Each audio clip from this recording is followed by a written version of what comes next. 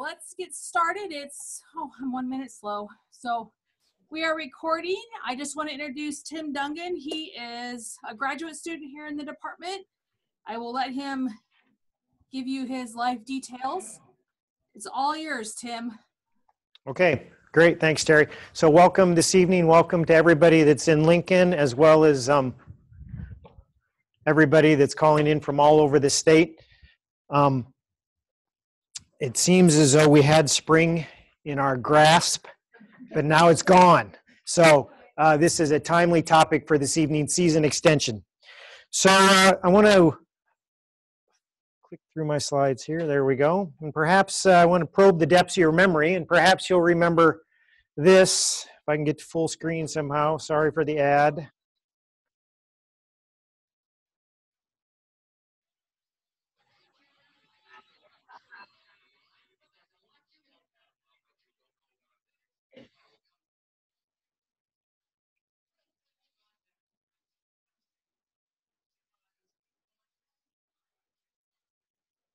Hey, Tim, there's nothing there.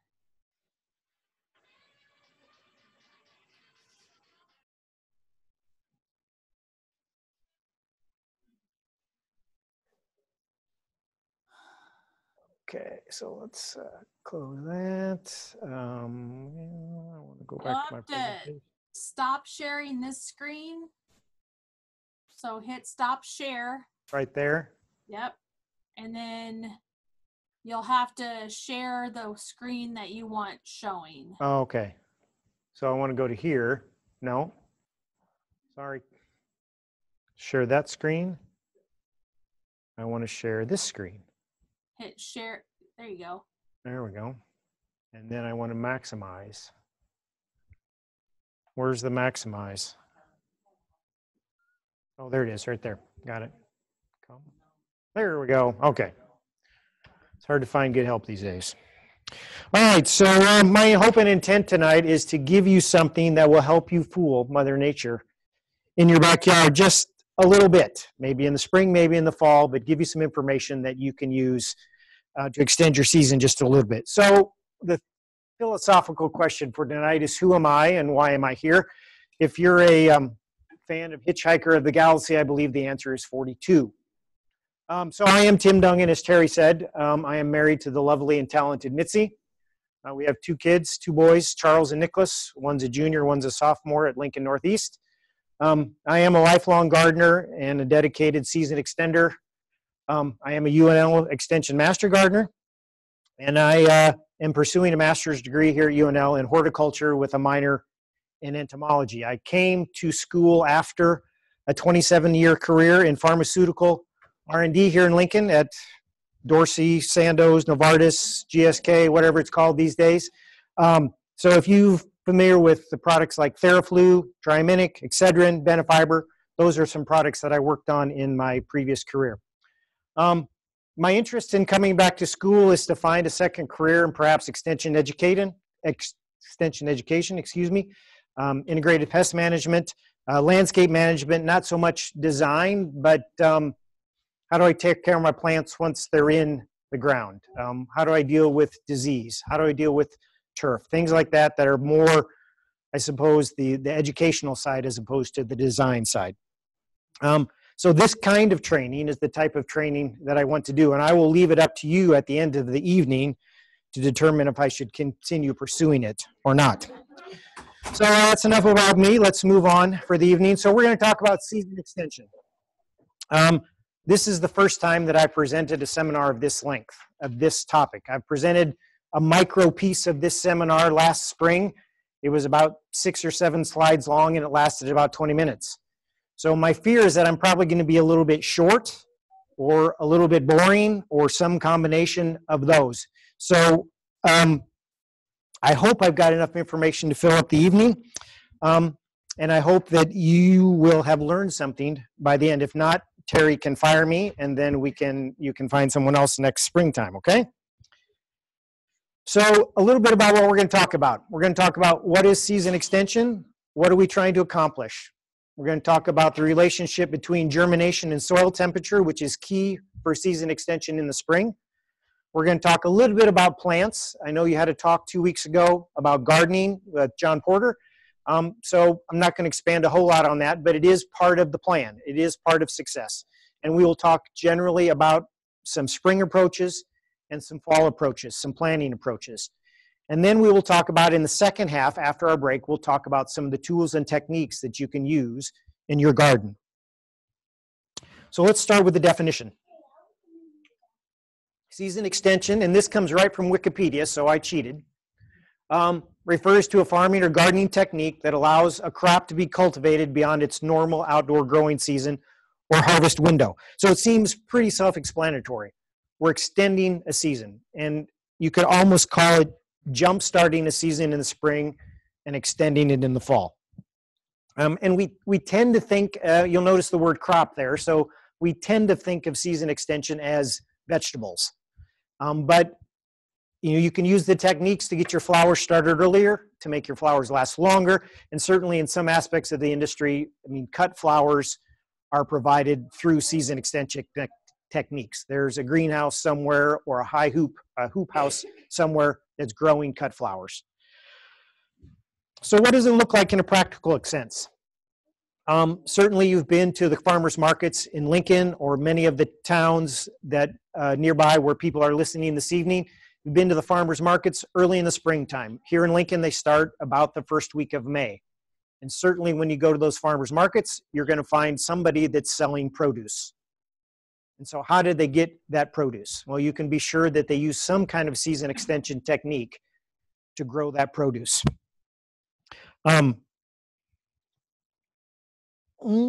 Sorry, lost my spot already. So there's probably two different approaches. There's the commercial approach, a very large scale approach. And we'll talk about that just a little bit because it morphs into greenhouses, which is not really where I want to go this evening, but by definition, it's a season extension technique. We'll talk about market gardeners, the people you see at the farmer's market that are using a little bit of a head start in the spring and a little bit of extension into the fall to keep their product on the market in front of you at their vendor stall. And then we'll talk about what you and I can do in our backyard. So what does it look like on a commercial scale?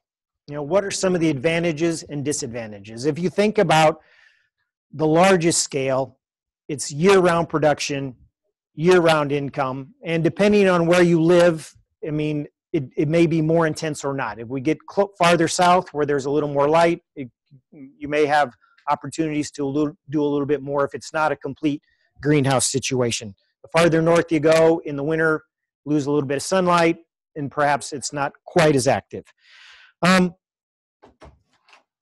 If we look at the seed catalogs or cooking magazines or some other magazines, you'll see that there are niche markets associated with this year-round income approach. Especially if you look in some of the bigger cities, you will find farms whose market is microgreens all year round to high-end restaurants. That is season extension taken to its logical conclusion. Conclusion is not the best word, but it is, you have a constant supply and you have a way to provide it. And so that is a excellent use or a very typical use of season extension. Higher prices. People are working a niche market, right? I'm the first one to market with the tomato. I'm the first one to market with this beautiful lettuce. I'm growing these small greens. I'm growing these beautiful beets, and I'm there first. And so with season extension, you can get into your market. You can deliver to your customers first, from a market perspective, of course, to get a higher price. On the other hand, it may cost more. It may be you've spent more money on fuel or lights to get your food. Higher yields. We have a controlled environment, right? So I'm not out there in the hail. I'm not out there in the cold, not out there in the snow. I'm growing things inside. And so I can get to my finished product sooner. And then you'll even see specific cultivars. So I have cucumbers that are designed to be grown in greenhouses. And you see those in the supermarket now, right? The long English cucumbers that are in the plastic wrap, that is a greenhouse cucumber. You see the tomatoes that we have now, and I've got on the next slide the statement about better quality, and I suppose it depends on who's evaluating if that tomato that you're eating in February is better quality than one you grow in your own backyard. And a couple other points here. If we're in an industry, a larger operation, you've got people that are hired sooner, people that are working later in the year, and then you have customers that know that you can deliver the first tomato. They know that you can deliver the most beautiful microgreens in the market, and they're going to come back to you, and by word of mouth, you may end up with more customers. So that's really the commercial piece of it. I've got a couple examples of commercial season extension or greenhouse operations, and I know there are many, many more than these dotted all over the state. These are the first couple ones that came to my mind. This is Oak Ridge Farms in Ord, and this is a hydroponic lettuce operation. So they've got red and green bib lettuce. They deliver to schools. They deliver to cities in central Nebraska. And you can see 1,000 heads a week in the winter, 2,000 heads a week in the summer. That is from the inside of their greenhouse. I don't see artificial lights. So they're using the native sunlight conditions. And so that would explain part of the reason why they have a drop in production in the wintertime. They're actually season elimination. They're going year round all the time. So this is season extension, extended 12 months of the year. A better example of what we're going to talk about tonight would be Pecarix Produce in Dwight, about 40 miles northwest of Lincoln or so. So Pecarix is a regular vendor at most of the Lincoln markets, and you will see them there April through December. And if you go to their website, you will see they have a CSA from April through December. Everybody's familiar with what a CSA is, Community Supported Agriculture, where you buy a share. And so you can buy a share of their crops in the spring all the way through the fall. And if they are selling stuff from April through December, that means they started a whole lot earlier than April to have that crop. So they are definitely doing season extension. You can see part of their operation there. You have a high tunnel with raised beds covered with row covers. So there's 3 or 4 different things going on here for season extension and intensive gardening techniques. So let's start to narrow the funnel a little bit as to what we can do in our own backyard. So the approaches are going to be the same. We're just going to scale it down to the backyard. So what are we going to do? We're going to try to warm the soil. We're going to try to protect from spring frost. We're going to try to get earlier production, either as a crop or to get our transplants going sooner. We're going to try to protect from fall frost. We want to extend our production later into the fall.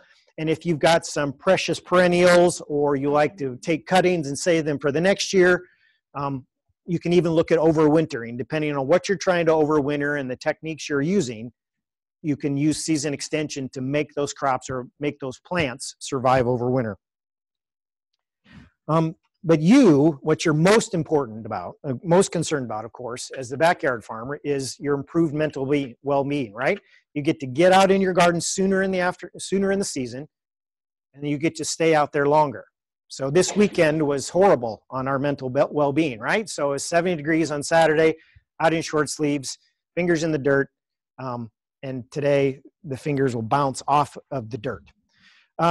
The other big thing, of course, is neighborhood bragging rights. The first tomato, or the first and last fresh green salad of the year. I can tell you from experience that it's a lot of fun to put on my jacket, to put on my stocking cap, traipse out to the backyard, to pull the cover off my low tunnel and kind of feel the warmth and humidity on my face, and then cut my salad and take it inside and eat it. So there's a satisfaction that comes with having beaten Mother Nature, even for just a little bit.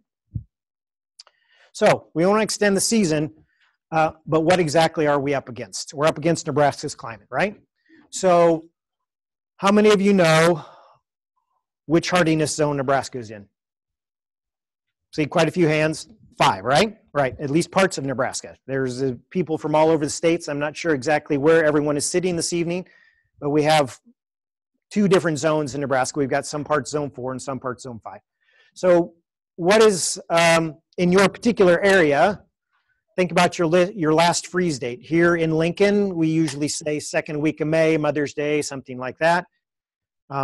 First freeze date in the fall, we usually say about the second week of October. And last fall, we were pretty much right on the money for our first fall date here in Lincoln, first freeze date. nipped some warm season stuff. The basil took it, the coleus took it, a couple leaves of the tomatoes took it, but then it was warm for quite a while. But nevertheless, the first day was pretty much right on target. Who knows what this spring will be like for us? The next question then, of course, is how much variation do you see from year to year? We already had a discussion here in Lincoln this evening that we're about a month behind. Although we're right on target theoretically, we're a month behind where we were last year, or last year was a month ahead.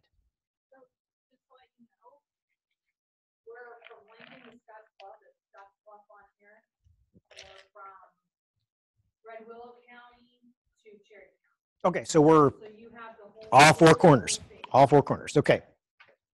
So a little bit of information for you then. I'm going to go here. This is the climatic zones in the United States. And you can see the different colored zones there. The chart is on the side. On your handouts, it's going to be hard to see. I've got this link on the very last page, I think, of the production. If you wanted to type that link into your computer at home, this will come up. Or even just type in hardiness zones, you'll get this map. These boundaries are set by annual minimum temperature. So over X amount of time, someone did a calculation. It said, here's a line where the annual temperature is about the same, and they developed these bands. And if you think about it, that's what's important to us, right? We wonder not so much, is it too hot for my plant? Is it too sunny for my plant? But we wonder, is it too cold? Is my plant going to survive the frost? Is it going to overwinter? If I plant it in the front yard, is it going to survive and bloom for next year? So we're worried, or we think about minimum temperature more than we think about maximum temperature or warm temperature. But if you think about it, in addition to that, you may think about these guys in Florida down there in zone 10 that get to grow just about whatever they want all year round. But, you know, they have their own issues, right? They may not have to worry about season extension, but they may have to worry about endless generations of insects that are ravenous and decide to eat their things. Or I have an uncle that just moved to Florida, and he called me one day and he said, why can't I get my tomatoes to grow? Well, he had taken a northern cultivar that he was used to growing and taken to Florida and tried to grow it, and it was immediately overcome by blight because of its constant humidity, constant water. And so he had to, you know, learn to garden completely all over again with cultivars that were more adapted to that particular area. So here's the map of Nebraska. And as Terry just said, we have people listening tonight from all four corners or all four borders. And you can see the edges. We have zone 5 here at the bottom. We have zone 4B. This is zone 4A. So you can kind of imagine some of the microclimate that goes on here. We have the Niobrara Valley. We're getting up into the Black Hills. We're getting into the elevations of Wyoming. So you can begin to understand some of the influences of what the climates are, why the low temperature might be lower. And of course, you'll recognize as gardeners that a plant really doesn't care where it's supposed to grow in terms of the number on the label, right? Because you've all planted a zone 5 plant and it's died, right? So even though your plant is supposed to live here, for whatever reason, the environment that it's in, it may not like it. So what is our goal? Pretty simple, actually. To fool Mother Nature, we need to make the last frost come a little sooner and earlier in the year, or we make the first frost come a little later in the year, right? Pretty straightforward. So how do we change the frost date? What are we trying to do? Well, we're going to try to control the flow of heat, which seems perhaps a strange concept, but it's actually pretty simple because we've all done it, right? In October, when Ken Shimmick or whoever your local weatherman says it's going to frost, what do? We go find a blanket, we go find a sheet, we run outside and we cover up our tomato, we cover up our eggplant, we cover up our beautiful flowers that are guarding the front entrance to our house in an effort to try to protect them, right? And so we think we're trying to keep the cold air out when in fact we're trying to keep the warm air that's already in the soil inside that blanket to keep our plants warm. So we're controlling the flow of the heat. What are we doing in the spring? Why, if we put a low tunnel over our garden, what are we doing? We're not trying to keep the cold air out. We're trying to capture a little bit of sunshine in the soil and keep it in there. So we're controlling the flow of heat. It's a little bit of a two-bit word for a one-penny idea. So, think about that. Think about geothermal systems. I know a lot of schools here in Lincoln have installed geothermal systems. And what is a geothermal system? They take a pipe and they drive it way down into the ground and they capture some of the heat that's in the earth and use it to drive some of the heating in the house or in the school. Sorry. Think about the first snowfall in the fall, in the early winter time. What happens? It falls, it hits the ground, and it melts. Why does it melt? Because there's so much heat left in the ground, the snow is not ready to stick yet. And at the same storm, why is the bridge icy? The bridge is icy because the wet snow is falling on the ice on this bridge, and the cold air has made that bridge the same temperature as the air, and so the ice free or the water freezes on the bridge. So I'm going to propose to you that we're going to control the flow of heat by making a microclimate. And again, I went to Wikipedia here. So we have a local set of atmospheric conditions that differ from those different from those in the surrounding area, often with a slight difference, but sometimes a significant one. So Wikipedia offered me 3 sets of words here, all of which I think you can probably determine why they each are a separate microclimate, right? So you have a garden bed. I have something in my backyard, and in my particular backyard, I have a 6-foot privacy fence, a whole lot of trees, and south exposure. So that looks like one type of climate for that particular bed versus a large coastal area, right? So I have perhaps an exposed landscape with a whole bunch of water, completely different influence, higher humidity, maybe more winds, a completely different climate. Think about a north-facing or south-facing, north-facing or south-facing slope. What's the difference? The difference is the amount of sunshine that slope would get, right? Or a hilltop versus a valley. Up on a hill, down in a valley, cold air sinks. The cold air is going to run down into the valley, so things up on the top are going to be a little bit warmer than those down in the valley. So I think it's pretty simple to see that. This picture is just a perfect picture of that definition. So this is a picture of a vineyard in the Russian River Valley, which is a part of the larger Sonoma Valley, okay? I don't know what particular vineyard this is. I didn't write that part down. But it gives us, in this one picture, just about everything we just talked about. So you can see on the top of the building there, the chateau, the tasting shed, I'm not sure what that is. You can see what appears to be some solar panels or skylights. So you know that the right side of the picture is facing south, right? So if we look at it, what do we see? We see on the north slope, we see that they stopped planting grapes just over the top there. I mean, as soon as they got a little bit down the side on the north, they stopped. It's forest or some kind of shrubland. And you can see that on the south side, they keep going down. You can see it's still going over here. You can see it looks like it's still down in here. So they're going quite a ways down on the south side. So 2 different microclimates, right? You have some grapes over here that get a little morning sun or high noon sun, but the rest of the time they're getting shafted just a little bit. They're not getting much. Over here, these guys are all the time, full sunshine. What about right here? You can see a little bit right here, a little bit of a rise. So, that's a little bit of a different microclimate. And I did take from this particular article that this vineyard prizes themselves on their microclimate, their terroir. So if you're a wine aficionado and you enjoy tasting the nuances and flavors and aromas of different wines, you can have an appreciation for the differences that microclimate or terroir brings to the wine. And that's exactly what this picture is. And so that's exactly what we're trying to capture in our garden. We're trying to get a microclimate that gives us something more. So I'm going to give you a kind of a quick stop. So hold that thought on the microclimate, and then we're going to switch real quick to some of the other pieces. So we've established we need a microclimate, right? And we'll come back to that in a little bit about how we build that. And this is one of the right turns that happened in my presentation as I was putting it all together.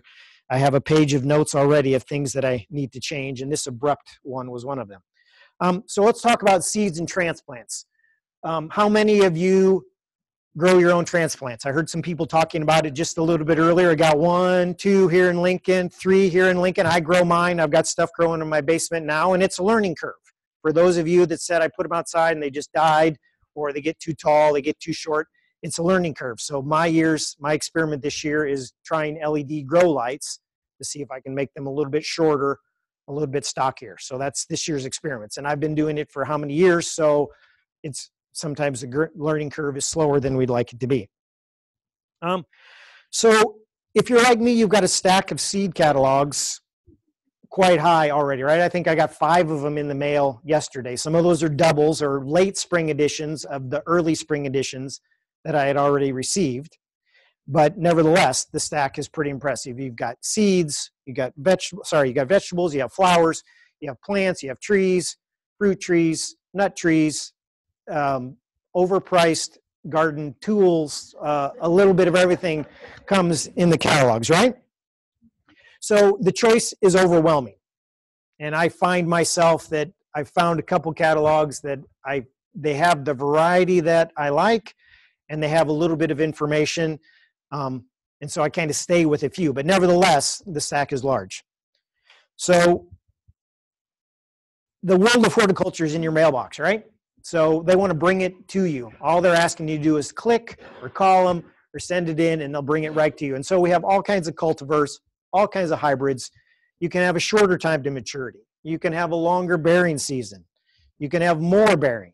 You can have hotter peppers and even hotter peppers, and peppers that are supposed to be hot that actually aren't hot. Cold, heat, drought tolerant, brighter colors, more flowers. I mean, the list is absolutely endless, right?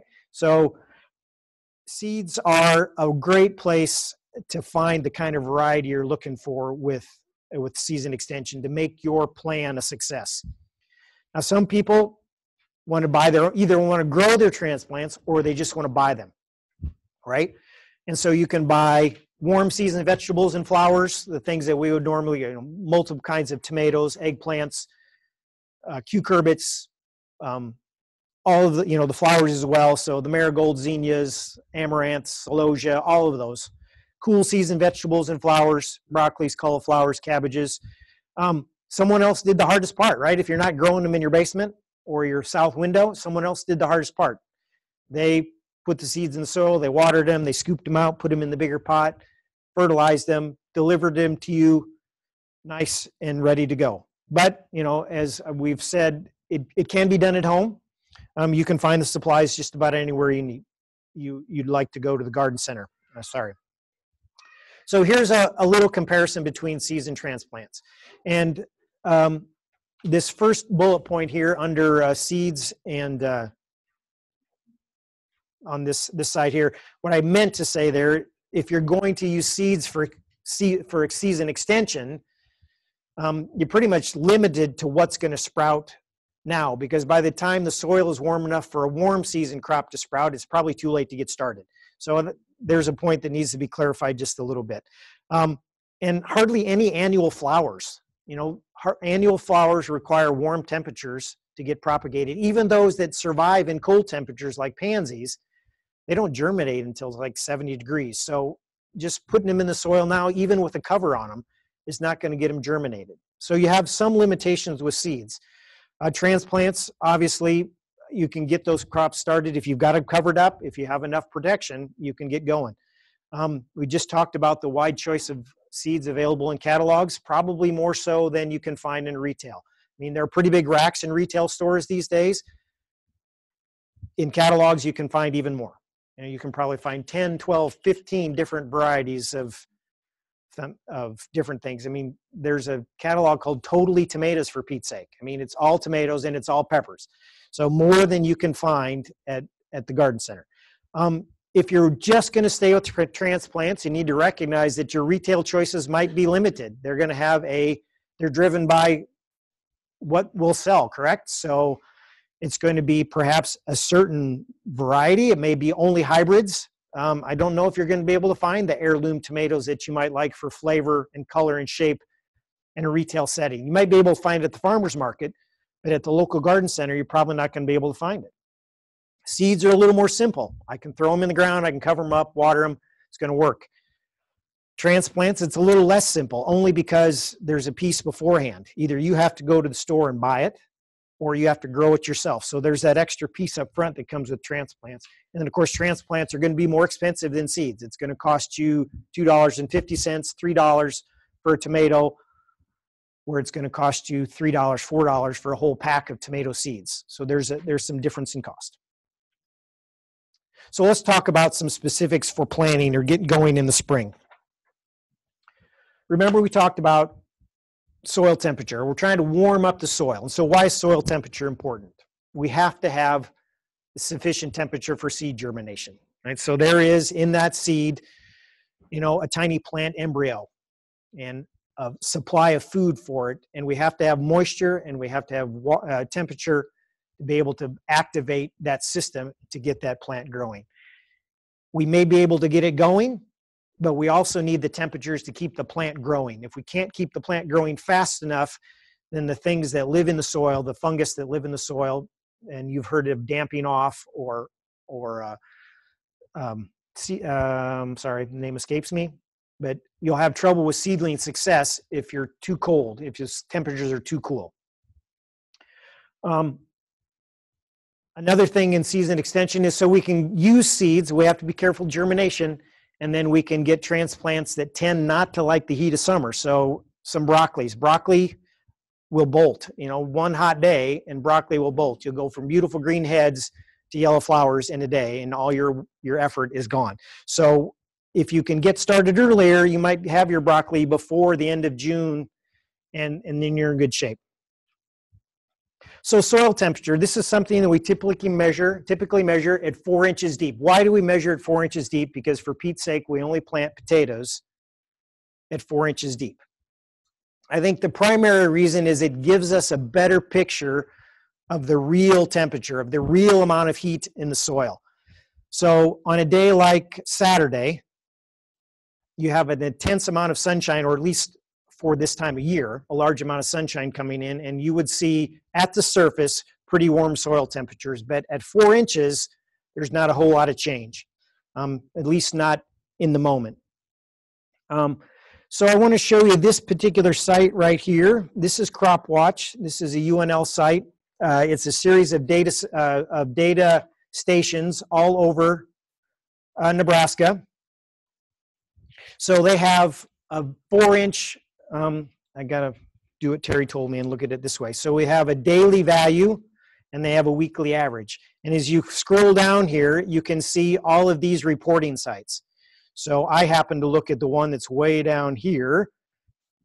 It's about a mile from my house, which is Walton, which I have no idea why they called it Walton, how it got to that name. It used to be called Havelock. So this is the Havelock reporting station at 84th and Havelock Avenue. So you can see that today's temperature was the average, the rolling average over the last week was 34. Oh, sorry. Oh, sorry guys, everywhere else. Okay, there we go. Oh, now I can't. Oh, I got to use the bar this time. Okay, there we go. So here's the daily value. Here's the weekly value, and it's a little bit hard to see. I mean, you can guess what that place might be, or you can guess what that place might be, but the real power is down here in the actual data picture. So you can see what the soil temperature is at 4 inches close to where you live. And if you wanted to, if you're a farmer, you could look at all kinds of other things here. They've got crop information. So there's a whole bunch of fun stuff here, but I usually look at it for the soil temperature. Does that make sense? It's pretty easy to look at. I mean, the other way, of course, is to, now see, I'm doing it wrong again. Cancel, oh, close tab, no. Okay, so now, okay, we stop sharing that one, we go back to that, okay. Whew.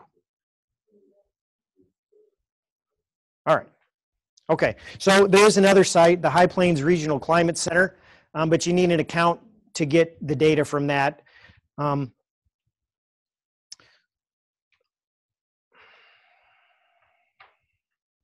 So this is what I use to measure the soil temperature in my garden. This is just a compost thermometer.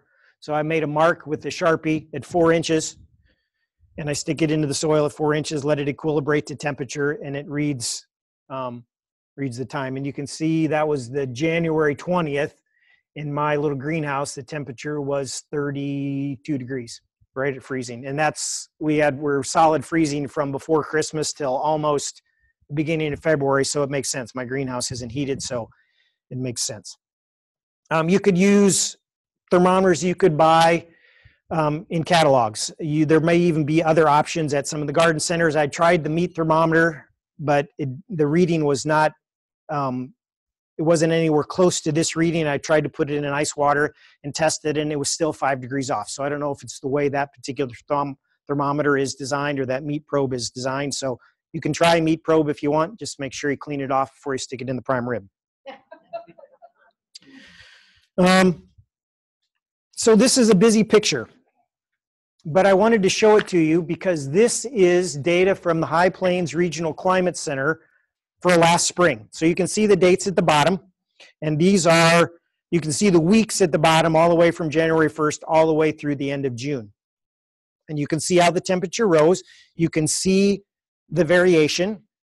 So this is at 4 inches. This would be a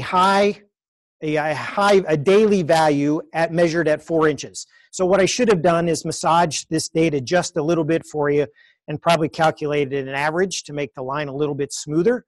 But you can see the amount of variation that you have in a soil temperature over time. But you can also see the trend, right? You can see that over time, we have an increase in temperature up until our first frost date is here in Lincoln is somewhere right in here. So at first frost date, we were in the 60, 62, 65 range for average temperature. And by the end of June, we were at 75, and really by then, that's the end of planting time. So for most crops, and so that's kind of where I stopped. Now keep in mind, this is 4 inches deep. So you can imagine what the temperature is at a half inch deep or an inch deep where you've planted some of your seeds. It's going to be a little bit warmer, but this is at 4 inches deep. So we're going to come back to this a little bit later. This will be part of just a brief assignment for this evening to work a little bit with soil temperature. So here's a good picture of soil temperature in seeds. Let's get back to seeds and germination. I picked this chart because it's a little more colorful. It's basically a repeat of the 2 other charts that you have. So you should have got 3 handouts tonight: the soil profile or soil temperature profile, and then the 2 charts. One of the charts is temperature, and one of the charts is how many days does it take for a seed to germinate at a certain temperature. Okay? So you can see here that if I wanted to start beets, carrots, lettuce, parsley, whatever, I could start it says they're going to germinate at 45. They'll start germinating at 45 degrees. And you can see the progression here, some of the different crops. And I think in your mind, you would probably know this progression, right? If you've got any experience gardening, you would know that, okay, it's got to be warm, pretty warm if I'm going to get my watermelon and my cucumbers to germinate, and lettuce will germinate pretty easily, right? So if you look at your chart, you'll see that, yes, I can germinate, or I can get a beet to germinate at 45 degrees, but it's probably going to take a lot longer than I would like. I mean, I don't remember what the value is. I didn't bring the chart with me here. I think it's probably 2 weeks or something like that for some of the crops. 2-3 weeks. Some of them were even, 30 days. Yes, they'll germinate at 45 degrees, but it might take 30 days. And that's just off the top of my head, so don't quote me on any of those. But so just because we can plant a seed doesn't mean we should. So keep that in mind. And we've gone over this a little bit fast. So remember the relationship of temperature and time. If you've got an increased time to germination, so if the temperature isn't warm enough and it takes long for the seed to germinate, that seed is going to be subject to an increased risk of loss, either by rot or fungus or some critter digging it out, right? And if you've got cool temperatures once you've germinated the seed, if you can't continue to keep those temperatures warm enough for good growth to occur, you also have a risk of damping off. And you've all seen damping off, right? You have this beautiful little plant comes off, and then all of a sudden it just kind of withers right at the ground, and just falls over. Okay, that's damping off. It's a fungal disease. And that will happen if the temperatures are just too cool. So I tried to find the same chart for flowers, and I wasn't able to do it. And so I found this link here, and Terry, you're going to have to come rescue me again because I'm going to call on this link and then I won't be able to get back out of it. So here's an annual flower seed germination guide, and you'll see as we look down through this, oh, I have to share my screen, sorry guys.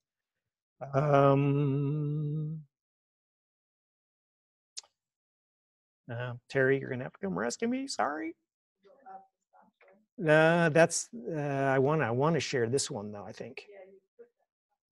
So I stopped that screen. Okay, there we go. And then I shared this. I want to share. I pick. Oh, look at that. I'm learning something.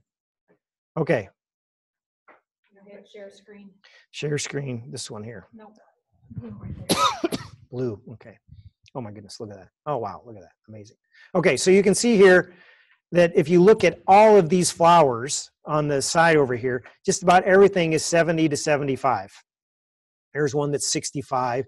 And unfortunately, pansies wasn't on that list. But I know from our experience in the greenhouse here, as we've been growing flowers, that it takes about 75 degrees to germinate the pansies, even though they survive down to below freezing.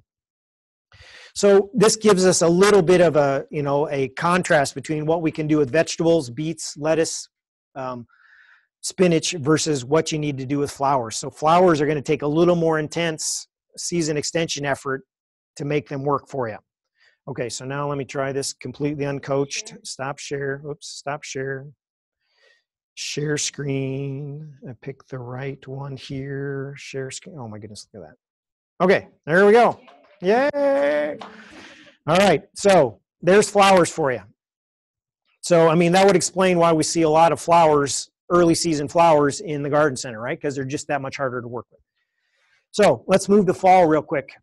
And I think we're pretty good on time here. So season extension in the fall. So season extension in the fall is the opposite of spring, right? That makes kind of sense. The soil is already warm. So we're not trying to warm the soil. We're trying to keep what's already there. But a key difference is that the sunlight is becoming less intense. So not only are we losing soil warmth, we're losing sunlight. So that has a little bit of control, or that has a little bit of an impact on what we can grow and how successful we can grow. We talked about a little bit earlier the lettuce folks in Ord and how their production drops in the wintertime. So their greenhouse temperature probably stays close to the same, but without any artificial light, they don't have as much production out of their plants. And you can expect the same thing in your garden, right? You'll be able to grow things. It's just not going to be as intense. It's not going to be as fast. Your production's not going to be as much. So you just need to remember that.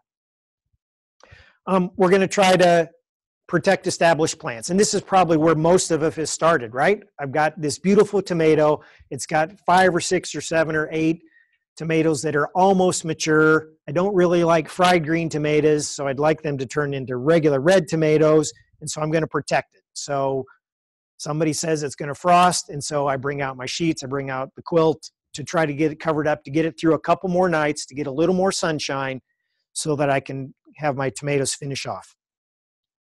And then lastly, we'd like to continue to grow cool season crops. And this is where planting comes in, because you won't be able to not force, but make sure you're thinking far enough in advance that you can have what you need to keep those crops growing into the fall. So these slides, again, are a little bit out of place, but they came up in the paper that I was kind of using as my framework. So let's walk quickly through some cold tolerance and some plant hardiness that we would see in our garden plants. I don't have any flowers in here. I've only got vegetables. So for those of you that prefer flowers, sorry about that. That is not a bias. It's just I didn't get the information in the sources that I was looking at.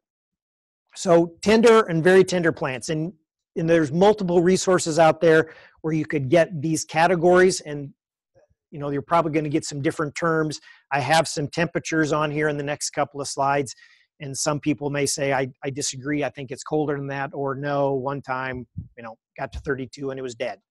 So, but just bear with me. There's some rough categories here. So tender, very tender plants. This is well known to all of us. Tomatoes, eggplant, basil, some of these very things that you know, peppers, cucumbers, green beans, sweet potatoes especially, you get close to 32, within a whiff of 32, you're going to turn the leaves black, right? So you're going to get frost damage. So they have to be protected from light frost. And if it gets much below 30, into the 28s, you're going to lose them. It's that clear. Okay. If you've got potatoes that are growing and corn that is growing, you can get a light frost and it might recover because the growing shoot is somewhere else. Okay, down in the soil.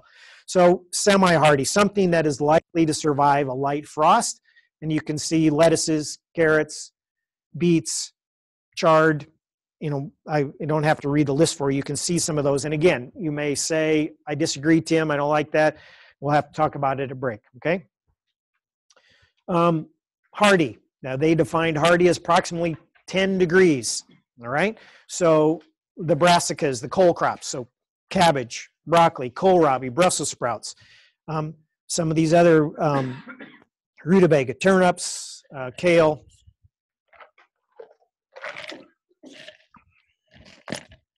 So you can see kind of a continuum of what you think you can grow or what you want to try to grow. Very hardy leeks, spinach. I had leeks in my greenhouse over the winter, and I took them out 2 weeks ago and cut them up and put them in supper. So, they survived, no problem. Now, this is a new category that I would like to introduce called super duper hardy. This was not in any reference that I found, but this is, you see the middle there, this is called corn salad. How many of you have heard of corn salad, mâché, lamb's lettuce? This is a plant that I came to know when I lived in Switzerland. And it was something that was in the grocery store in big flat baskets. You just go through and pick handfuls of it. You can find it in a couple of catalogs. Johnny's has it.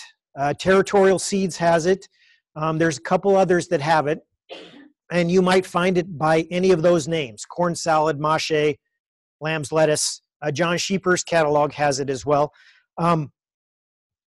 This survived that entire stretch of January. So this picture was taken the 20th of January. So this was planted last October. So in my greenhouse, so it was, right around New Year's, it was -10, -15 at night. So my greenhouse, like I said earlier, is not insulated. So it was -5 inside my greenhouse. And there it is on the 20th of January, after which I picked it, I took it inside and put some olive oil and some balsamic vinegar and some Parmesan flakes and had a very nice salad. So if you're interested in something will definitely survive through the winter, this is a place to start. It has a really great flavor. It doesn't like warm temperatures, so this is definitely a candidate for spring or late summer to get it germinated. If the soil gets too hot, it won't germinate. It doesn't like it. And I'm still figuring out where the sweet spot is. So as we close out this first section here, let's talk a little bit about planting. So, it's in the spring, it's a little bit easier thinking about it, right? The catalogs are on the table. You know that you have to order seeds because I got to have some to plant in the basement. I have to have some to plant in the garden. The mice got into the other ones, whatever. You know you have to do it. But for the fall, you're not always thinking, oh, man, I wanted to plant that, but I don't have any seeds. So try to think at both ends of the season. I need these in the spring, and I'm thinking I'm going to do it again in the fall, so maybe I should order 2 packets. Okay? Or I want to try this other thing in the fall, so let's flip through the catalog and just order them all at once. Okay? And then you've got them. Put them in the refrigerator. They'll be fine. And then you'll have them. The next part, and this is the part where I struggle, is know and prep your garden spot ahead of time. So if I go out to my garden and I look at my garden and I see an empty spot, it's like something has to be planted there. I can't allow that spot to be empty. But if you're going to be a fall gardener, you need to understand either, okay, I'm going to plant this particular crop in this spot because I know I will pull it out in July and I can begin to prep it for the fall. So if you have a bed of broccoli, your broccoli should be finished somewhere in June, somewhere in there. You could prep it out. You could put compost in. You could let it lay fallow for just a little bit. If you're really excited, you could probably put a little bit of a green crop in, get some green manure in there, and then you'd be ready to go for the fall. Okay? have your supplies ready. If you know you're going to do some kind of season extension, and again, we're going to get to those particular tools in a little bit, be ready ahead of, be proactive, not reactive. It's so much easier to have your stuff ready to go, to use the nice long days, and to use the weather that's nice to get your supplies ready. So you know where your plastic is, you know where your tubes are, you know where your sheets are, you know where your row covers are before you get a text on your phone that says winter weather advisory. All right, so start early. And then finally, plan. When do I need to plan what? So it's pretty easy in the spring. Soil temperature is about right. I need to get it in the garden. I'm just going to plant something. In the fall, it's a little bit more regimented, right? Because I can grow stuff longer if I can protect the soil, but I'm running out of light. I may not have as much room. So you need a little bit of planning to understand how long does it take to grow that particular crop. If it takes 48 days to maturity, well, then I better back calculate from as late as I think I can go and plant it at the right time. So fall success, we've talked just a little bit about this. Pick the right time for the right crop, so plant it at the right time. We just talked about those, sorry. So then finally, the next piece is the sun is still hot, the soil is still warm. So in the springtime, you know, it's cold, so I don't have to water as much. I want the soil to warm up. I'm not driving soil moisture out with a cover because the sun's not as intense. But in the fall, you're the opposite, right? And fall crops you're probably planting in August, maybe September, somewhere in there. So the sun can still be intense and it still might be dry. So you need to keep in mind that the fall gardening or the start of the fall gardening looks different than the start of spring gardening. You might have to consider some light shade, and we'll talk just after the break. We'll talk about row covers that can serve as a good shade, a good light shade for your new plants or starting plants. So here's an example, two planters. Actually, it's two sides of the same planter. And John, where did we get these? Do you remember? From Clyde. Okay, so Clyde. I don't know who Clyde is, but Clyde was very generous, and Clyde gave us these planters. So okay. So Clyde accepted some reimbursement for the use of his planters. So with this particular planter, and there are so many of these, when I was looking for something, there's one in one of the catalogs that you see it reproduced in multiple catalogs. It's an application for an iPhone. You see something that works on an iPad. The Farmer's Almanac has something. This one is very simple because you line up this red line with the frost date, and I've got it lined up here for May 10th here in Lincoln. And you can see the FP is the first planting outside, and they're saying you can put onion sets outside the last week of March. So in a couple weeks here, you should be able, if Clyde says it, then by golly, you guys better get on it. All right, and then you can see when you can harvest. And if we go to the next slide, you can see what you can do in the fall. So this is the back calculation, right? So here's the last frost date, average first frost date, middle of October roughly, and you can back calculate, and you can see the last planting this time. So you can see, and it doesn't really, I think it says, the SI here is if you're going to do some transplants, it gives you a little bit of an idea for when you would start your transplants to make this last planting date. So, it's something for you to kind of work with locally and say, okay, this gives me an idea anyway. I can get in the ballpark of what I need to do. So that finishes up for our first hour. So if there's any questions, let me know the questions, and then I'll give you just a little bit of an assignment to do really quick. So I don't have any questions right now from anybody, Tim. Okay, is that because they're all asleep, or I'm actually informing them that well? So you have to ask that question. I think you're informing them that well. Oh, okay, all right. Athena. So do you want to go ahead and give them their assignment? No, we got a couple questions here in the room. Sorry, Terry. I'll say them out loud. Just remember to repeat them. Yes, I will. Go ahead. Mm-hmm.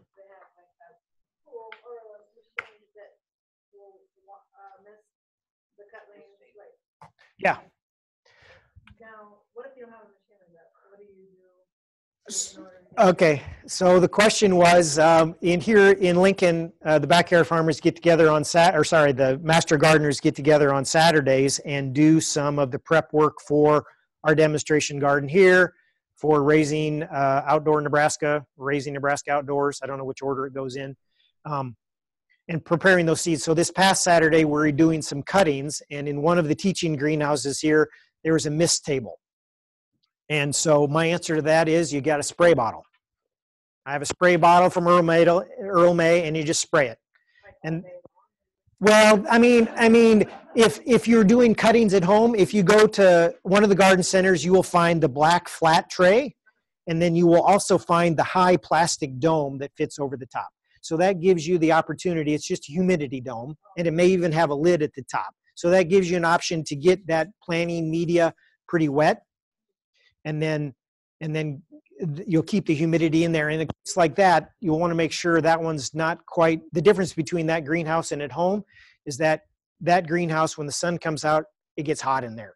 And so that's why that constant automatic misting is on there. At home, you'd have the opportunity to mist it, kind of move it out of the window to let those plants get a chance to get started. And then as soon as they get some roots, then they'd have an opportunity to be able to take up a little bit more moisture, and they could stand that more direct sunlight. Does that answer the question? Yeah. Okay. And then there was another question back here. Yes. I mean, I think if you're going to do it, oh, sorry, the question was, is there a specific time of day or a certain time of day you need to take your soil temperature? So I think if you're going to do it, just be consistent with the time so that you're taking the same data point each day. So for me, it's when I come home from work, I go out to the garden and I check and I see, and I can see that, oh, it was warm today. The soil was hot, or the sun was hot, the soil is dry, give it a drink. I can see that the temperature went up. It's just like if you're on a diet, you would weigh yourself at the same time every day. So you have a trend line that means something to you. If you're all over the place in times of day of measuring, you don't really know what's going on, but you can at least see the trend if you're measuring the same time every day. So Tim, we have a question now in the chat box. Okay. They're asking which structures withstand the wind the best. Well, that is a good question. And can I hold that question till we get to the next piece, till the next hour? Yep. Okay, so we'll come to the next hour is entirely on structures and how to. So we'll get to that piece, okay? Any more questions? Not, one more. Not on this end. Okay.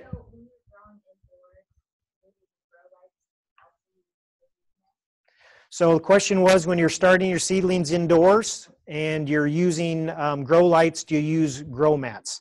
And so I believe the standard practice is, and that's my experience as well, is you use the heat mats to get things germinated. So you would use the heat mats and probably a dome on your seedling mix to get your seeds germinated and up out of the ground. As soon as they're up out of the ground, turn off the heat mat or reduce the heat, because they're going to grow really fast and it's going to dry out the mixture, and then take off the lid.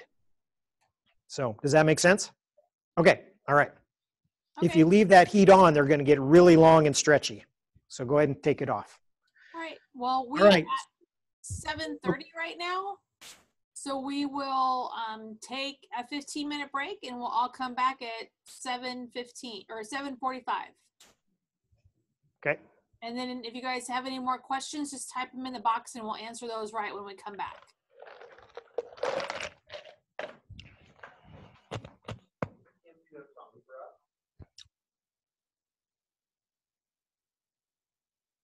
So we'll get started again. Tim, I've got a couple more questions in the chat box for you. Okay, hopefully I have some answers. When do you plant spring garlic, and when is it ready to harvest? That's a good question. I don't know the specifics of garlic per se, but I do know alliums or onions. And, you know, I would say here pretty soon, let's look at our chart. Have you got me turned on here so I can scroll back? Yep. Yeah, let's see if what Clyde says. Clyde says, if you look there at the end of March, so garlic is in the same family as onions, an allium, and an onion set is a small onion bulb, and you're going to be planting small cloves of spring garlic. So I would assume roughly that in this neighborhood, as soon as we start to get over the hump in terms of hard, nasty frosts and consistent cold temperatures at night where we're below freezing all the time, I would say in this neighborhood, the end of March, beginning of April, you should be able to start putting in garlic. And, you know, the way I do it is I buy two. You know, I buy two on impulse. I go out and I put one in right now. It doesn't come up, and a couple of weeks later I put in the other one. So, I mean, if you want to use that approach, trial and error, I mean, I'm a scientist, and so trial and error is a big part of my life. So that's how I'd answer that question. All right, that was the last question. Okay. All right. So we didn't get a chance to do our assignment. So now we're going to do our assignment. So I'm going to go backwards a little bit to my soil profile here. All right. So this soil profile. I was talking to a friend here in class about this particular profile at the break.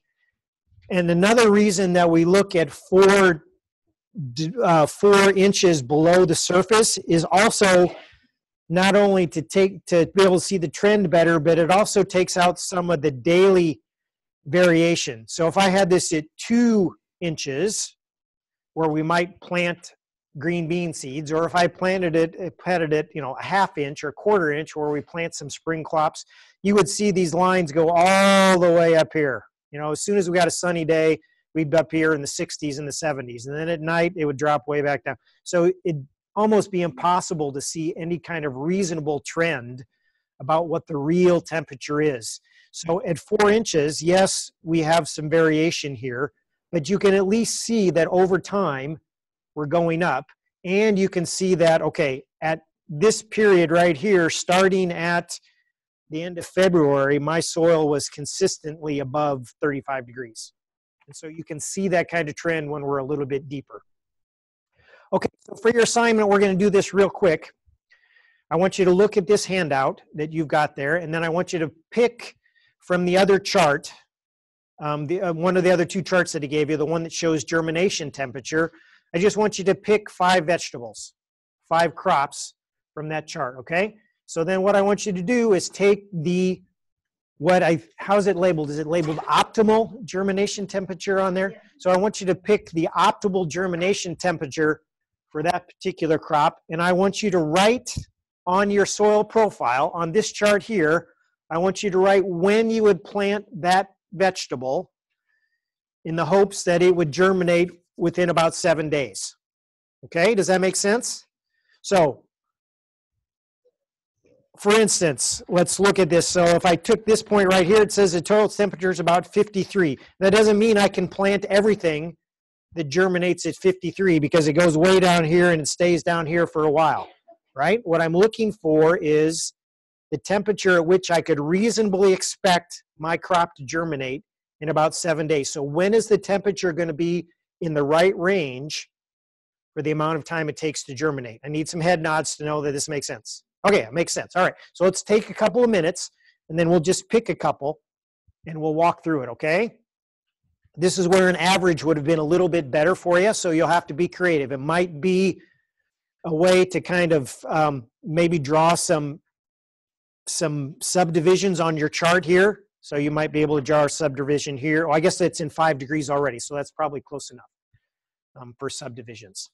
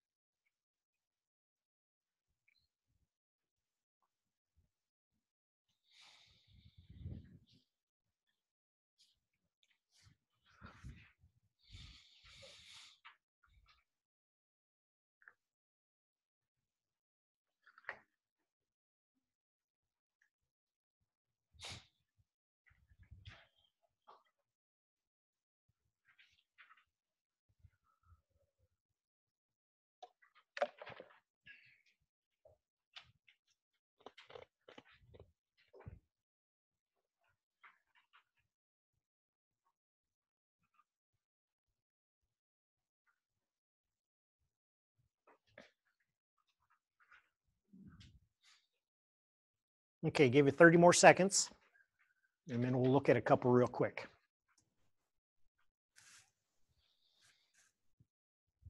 Tim, do you want them to enter a couple into the chat box? Yeah, sure. Yeah, that'd be great. So if some counties, if you want to go ahead and enter a couple of your results, I can read them off for him. And I don't have my chart in front of me. I'm going to steal this chart right here.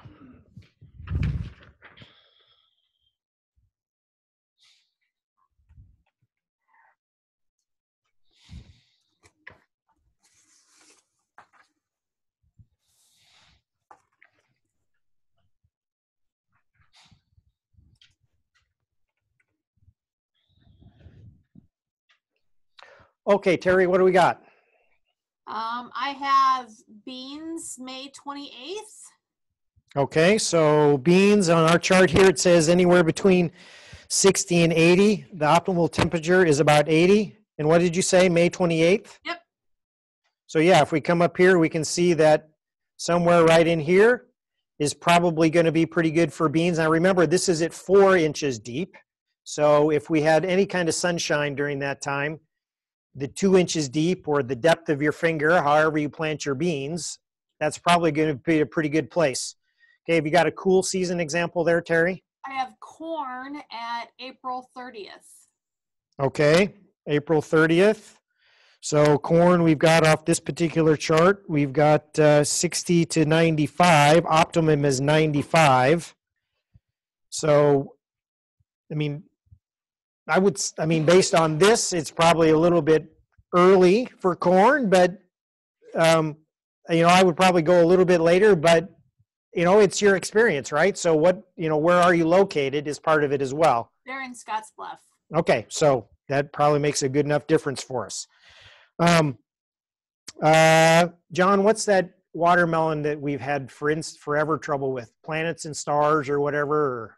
Moon and Stars. Moon and Stars. Okay, Moon and Stars takes like 100 degrees to germinate. I mean, it's not on the heat mats for a long, long time. It seems like it never germinates.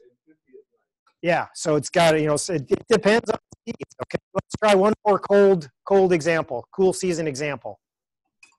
Anybody here? Athena, did you have an example? Not to put you on the spot. I just know your name. Well, I did it a little bit differently. I selected like an option and for germination of 7 days. So I had like cabbage, cauliflower, Okay. Don't forget you have to repeat what she says. Okay, right. So Athena took it a little bit different. She went to the optimum temperature on her chart and then found that optimum temperature on this profile chart and then picked which plants would germinate in that particular time. Is that in 7 days? So she said cabbage, optimum temperature. I find that hard to believe that the optimum temperature for cabbage is 85. But nevertheless, let's go with the lower range. Let's go with 50 degrees for cabbage or even 60 degrees. If we were to do that, optimum range is somewhere in here. You could probably go starting right here. The first part of May, that would be for seeds for cabbage, but a lot of times we plant cabbage as transplants, right? And so you would probably use maybe even a heat mat or not a heat mat, but you'd be inside. So your ambient temperature inside would be probably 60 or 70. And your plants you could start them way back in here inside and then begin to transplant outside. So not the most, perhaps the exercise isn't the clearest. I think I'll work a little bit on how to do it. I might put some blocks on the chart or something, but you can begin to see the connection between soil temperature and germination. There is a requirement there. And so if you've got the wrong seeds at the wrong temperature, nothing's going to happen. If you've got lettuce seeds and the soil's 45 degrees, and pretty soon you're going to see lettuce, all right? You've got to protect it. So, I mean, it works, all right? So let's move on here. Let's go to, let me go back to the beginning. Sorry, we'll go through these really quick.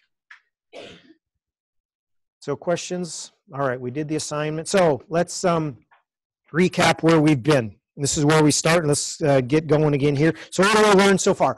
As gardeners in Nebraska, we are not at all happy that we have to wait until the middle of May to start gardening, nor are we happy that we have to stop in the middle of October, right? So to do that, to change that, we're going to modify our local frost date, right? How are we going to modify the frost date? Hands in Lincoln, anybody? John? We're going to build a cold frame or some kind of... Right, but what do we call it before? We're going to control the flow of heat, right? We're going to control the flow of heat. How are we going to control the flow of heat? We're going to make a microclimate, all right? So we're going to control what we've got. We're going to try to capture what we have in a structure that modifies the soil temperature that gives us a different climate for those particular plants, okay? We're going to pick plants and transplants that match the plan we want to execute. Do I want to grow something that's done before it gets too hot? Do I want to get an early start? Do I want to win the first tomato contest? So we look through our seed catalogs, we grow transplants that are going to help us reach our desired goals. We pick the crops that we want to plant. I guess I just said that. And then we plan. So in the springtime, it's a little bit different because we're waiting for the soil temperature to get to the right place, or we have to protect some of those early season transplants. In the fall, we want to make sure we have enough maturity time left, and we want to be prepared when it begins to get cold so that we can cover things up and keep as much soil temperature as possible. All right, so let's talk about tools and techniques. How are we going to do this? What are we going to do to make these structures? What are we going to do to modify or make our microclimate? So as you can imagine, and as you've probably seen either on the internet, on Pinterest, in garden catalogs, in the backyard farmer garden, anywhere, you know, it's simple, complex, everything in between, all right? So there is no one particular way. And if there's one thing that I want you to take away from tonight is that this is not the way to do season extension. This is a way to do season extension. In this piece in particular, I'm going to bring a lot of my own experience because I've tried quite a few different things, all right? So it's not because it's the best, it's just what I have experience with, and it's easier for me to talk to, okay? So they can be expensive, they can be inexpensive, homemade, recycled. If you have, I know in Omaha and Lincoln, they have what's called the Restore from Habitat for Humanity. So there's all kinds of recycled building materials. They used to have in Lincoln called the Eco Store, which was even another same type of store, recycled building materials, which I think is closed now, or did they reopen? I don't remember, but old storm windows, old doors, wood, anything that you can think of. I mean, let your imagination run wild and have some fun with this. Get some ideas and just see what you can make happen, all right? You can also buy the more expensive purchase design solutions, and the garden catalogs will gladly help you out with that. I'm thinking of one in particular who the guilty shall go unnamed. That's just, are you serious? That is just ridiculous for that. But anyway, you can buy them, and they come in a box. UPS delivers them to your door. You put them together, you dump some soil in, and you're off to the races. Okay? So it can be done that way. Again, the choice is up to you. So I want to talk about two things real quick that you would see on a commercial scale, right? Because it's kind of hard to cover that entire field with a structure of some kind. So commercial approaches are often a localized season extension if you want to, okay? So this is a field of butternut squash, and you can see that they have covered each row with a plastic mulch, and you can see that you can kind of see the profile there, you can see the profile there. They're using a raised bed. So we have a raised bed, we have plastic mulch, there's probably a drip irrigation under here somewhere. And this particular mulch happens to be black, could be clear, could be red.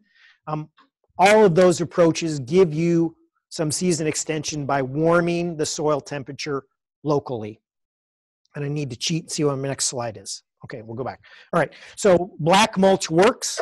Black mulch works on conduction, right? So that black mulch has to be laying right on the soil. And if that black mulch is laying on the soil, he can probably get 2 to 4 degrees, maybe a little bit more of soil warming right around those plants. So for a crop like butternut squash, that's important. It requires a higher temperature to get germinated. It likes it warmer. Probably get a little bit of radiation off of that black plastic. So it's going to make happy butternut squash.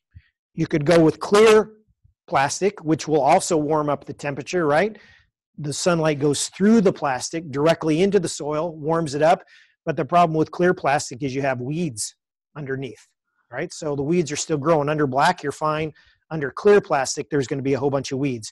Red plastics and some of the other plastics are considered to be reflective. You take some of the wavelengths of light that the plants use and reflect it back up towards the plants, and so they can use it.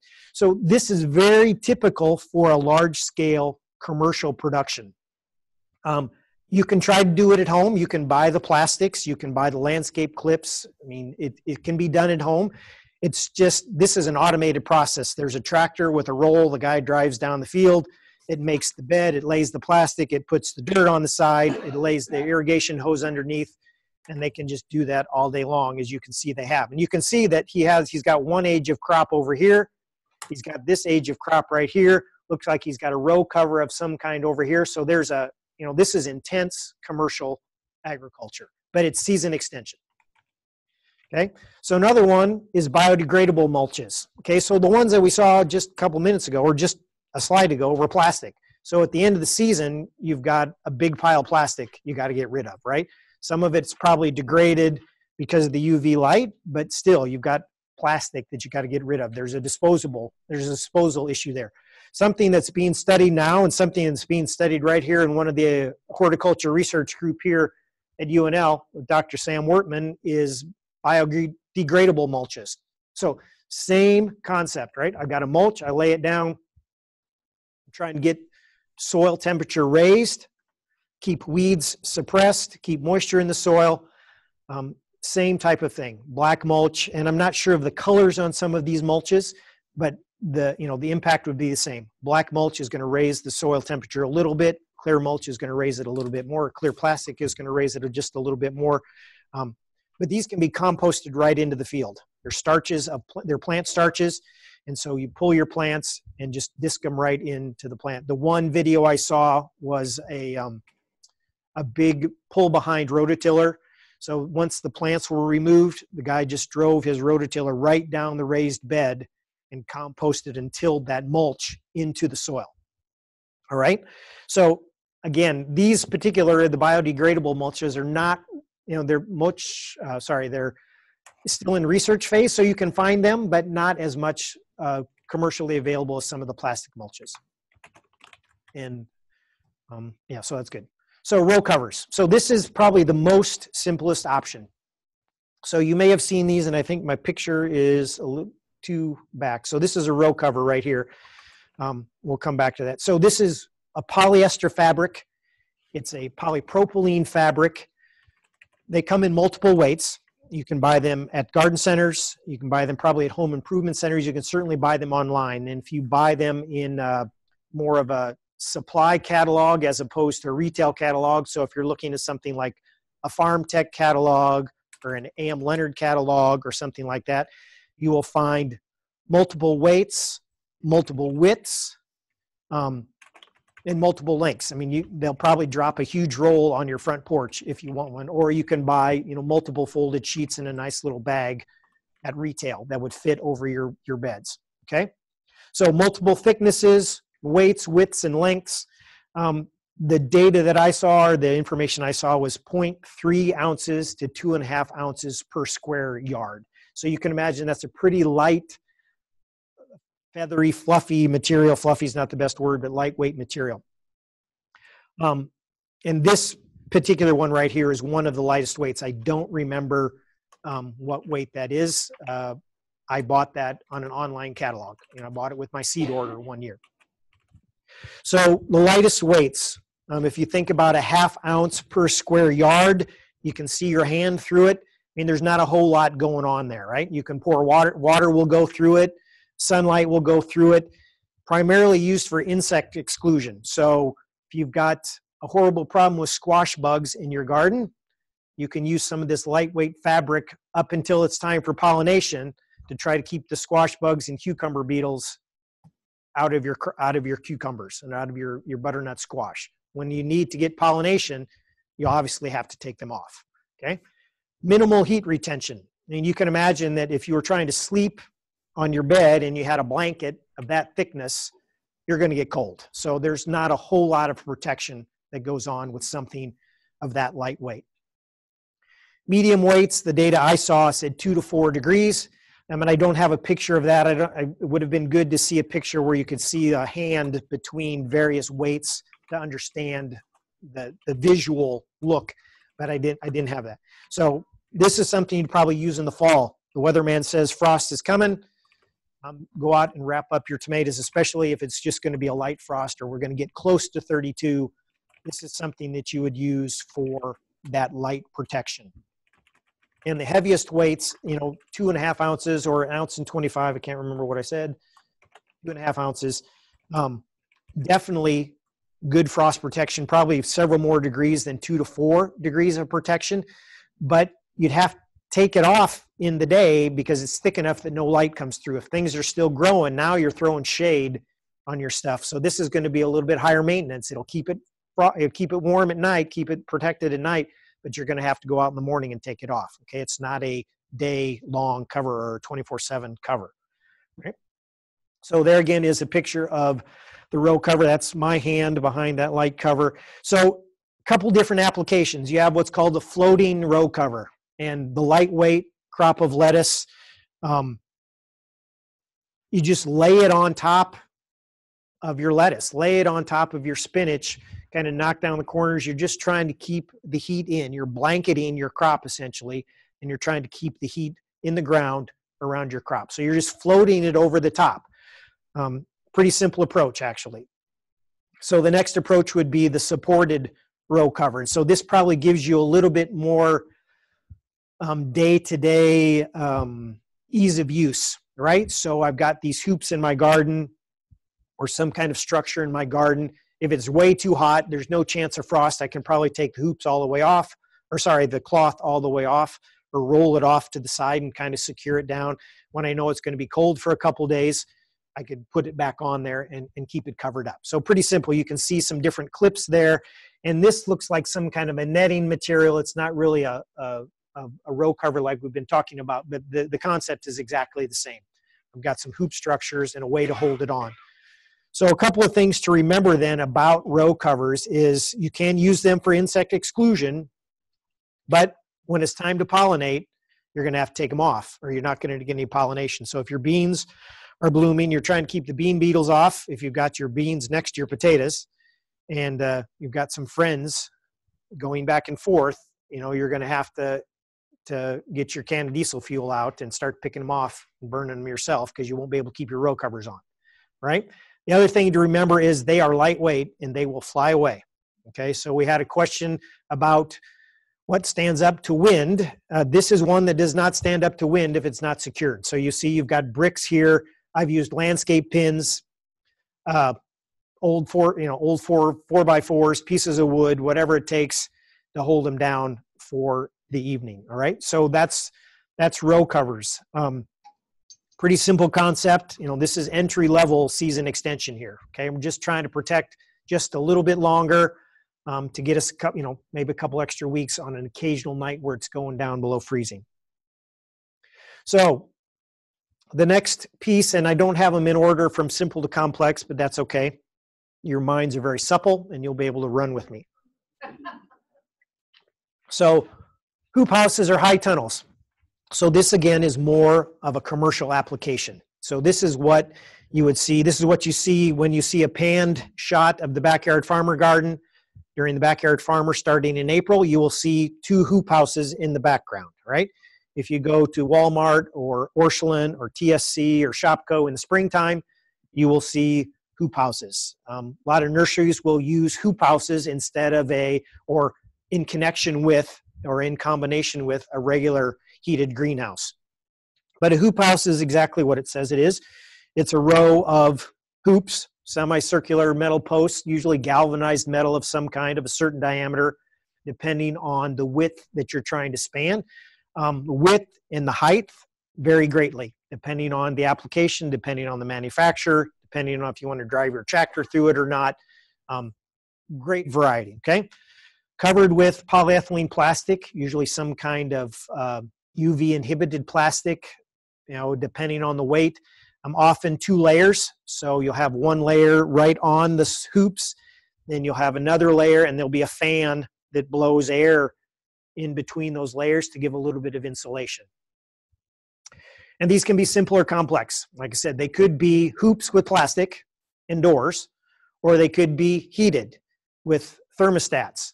They could be with ventilation. They could have some artificial lights. So, you know, in many cases, these are greenhouses. They're much cheaper than a glass or a polycarbonate greenhouse that has a, you know, a concrete base or a heating system. These are a much simpler approach to a commercial type application of season extension. So I've got just a couple examples here. So here is a hoop house with roll-up sides. So you see this guy's got, he's got a vent. Sorry, I can't touch, I'm supposed to show it on the screen. So you've got a vent here, right? So all the heat is coming up to the top. He's got a vent here. My guess is down here he's got a fan that's pulling air through, would be my guess. He's got a solar panel right here, it looks like. So he's probably got some electricity going on here.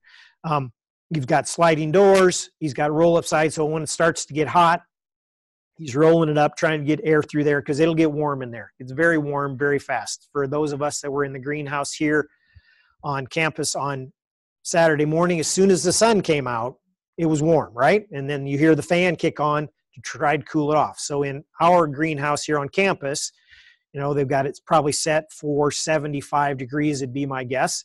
And as soon as the sun comes out, it's 80, 85, 90, and then the fan comes on and cools it off.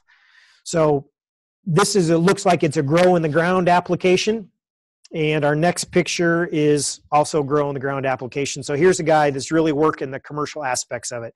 You see he's got, looks like he's got maybe an open field over there. Maybe on both sides, it's hard to tell, but he's got roll-up sides. He's using raised beds, using irrigation, growing lettuce. And this is a serious lettuce manufacturer right here. And you can see the rows and rows of lettuce. He's got a crop that's ready, a crop that's ready. It looks like a crop that's just planted. So this guy's got the planting figured out. And you can see how long that is. My guess is that's 200 feet probably from here to the end. So that's a long hoop house, right? So this is commercial. If you got room in your backyard, I say go for it because you could do a lot. That'd be a lot of fun. But, you know, most of the time that's not going to work for us in urban settings. You can't eat that much less either. And, you know, these are, you know, like I said, these are the entry-level approaches, right? So, I mean, if you're a commercial farmer and you're really wanting to get into market gardening, you would probably start with some kind of structure, either like this one or this one, not this long, of course, to give you a little bit to begin the season with and to extend the season. So now let's get into the most practical, or what I think is the most practical application or practical approach to season extension in your backyard, and that is the raised bed in conjunction with some other techniques. So what is a raised bed? Exactly what it says. I have a mound, a bed of soil that is raised probably, I don't know, depending on the structure, a couple inches off the ground, and it provides you several things. That soil is up in the air, warms up a little bit faster, stays warm a little bit longer. If you talk about our discussion about microclimate a little bit earlier, remember we said cold air is going to run off, right? Cold air is going to flow down into the valleys. So if I have a series of raised beds in my garden, I can expect that the top of that raised bed where the seeds are germinating is going to be a little bit warmer than what's down in the valley. Okay, pretty simple approach. Approved drainage, so water is going to run through that soil profile a little bit better because it's been mounded up, it's kind of been aerated. It's nice there for it to drain, and you avoid planting bed compaction. So a little bit of raised bed theory for you here. So I like this picture right here. This was from a group in Australia that were studying raised beds in a really wet condition, or a marginal area, I guess. And you can see exactly what, you know, the picture describes what I just said. So we have soil that's up, water drains out or through the profile into the gullies. People are walking, you know, here or here, and they even had, I guess they had corn here. I didn't look at the side. I just like the picture a lot. So you can see the simple concept behind the raised bed. So, it's one thing to make a raised bed just by itself. So we saw in that very first picture with the plastic, some guy came through with the tractor, and his tractor probably tilled the soil, and it had a little attachment on the back that made that raised bed, and then behind that was the thing that laid the plastic right on top of it. So all of that automation works very well. But if you just try to use a raised bed in your backyard, it can be a little bit hard to control, right? Because you end up walking on the edges maybe, and the edges kind of get a little eroded off, it gets dry. So what started off as a beautiful rectangular symmetrical raised bed turns into some kind of a pile that has maybe 3 or 4 things able to grow on top because everything else is on the edge and keeps falling off. So a typical approach is to build a raised bed, right? So we're going to build it out of something. And we'll see a couple of examples here. But again, this is if you want to find something creative, if you want to just get your own ideas, the internet is your friend. So go to Pinterest, just type in raised bed, and you'll see the number of things came up. And I did 1 page of images. So I just typed in raised bed, clicked on images at the top of the Google search bar, and all of these things were in those, the first pages. So dimensional lumber, go to Menards, go to wherever, buy the lumber to build it. Buy the cinder blocks to build it so you can make the frame, and then you can even fill up the holes of the cinder blocks and put things in the holes. Recycled plastic decking, so the Trex decking that lasts a little bit longer. You can purchase a raised bed. Just like we said earlier, you can purchase some of the extension techniques. You can purchase a raised bed. And I even saw recycled things. There was a guy that had 3 or 4 bathtubs lined up. I don't know where he got them, but he had bathtubs lined up. There was raised beds. If you think about it, black on the outside, absorb a lot of solar radiation, drain hole. I mean, it seems like a pretty good idea. You could probably grow potatoes in your recycled bathtub. An old bed frame. So someone had an old bed frame in their yard and had put some of the dimensional lumber or something underneath, and things were coming up out of the bed frame. Tires. There was how many of you have been here in Lincoln to Martin's Orchard up by Ceresco? Nobody's been to Martin's Orchard by Ceresco. One hand. Really? Oh my goodness, you guys. You got to get out of the house. So Martin's Orchard has a playground for kids, and they have built this huge pyramid of tires. So it's a sandbox for the kids, but you can imagine just a couple overlapping tires filled with soil, and I have a garden pyramid that I could very easily call a raised bed. With black tires, that soil is warming up fast. Throw a blanket over the top of it, you have a season extension pyramid, which I didn't even talk about in my slides here.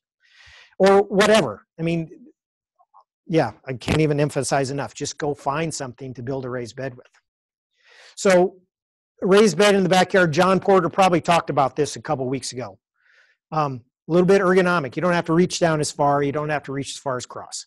You do have to fill it with decent soil, right? So now you have a bucket to fill. You've built something that has a hole in it. You've got to fill it up. So some good clay soil from Lincoln, Nebraska is not going to work. You're going to have to find some topsoil. You're going to have to find some compost to fill up that box. Keep in mind it's going to dry out faster, but the soil will warm up sooner, and it'll be ready to work and plant faster. So let's look at how we can combine it with some season extension. So this is my setup in my backyard. So this is just 2x6 lumber, screwed at the edges, filled with compost and some topsoil from the Lincoln City Transfer Station. So the hoops are 1/2-inch PVC pipe, thin wall 1/2-inch PVC pipe, comes in 10-foot sections at the home improvement store. Probably $4 maybe. I've had these for a long time. I haven't looked recently, but probably $4. And you have another one across the top here, and then at each, this top piece here is called a purlin, P-U-R-L-I-N, and it's basically a support structure, keeping things from going back and forth sideways, and keeping the bows, keeping from the plastic from bending down into the middle. So right here, I've just got some long bolts and nuts. You could use baling wire.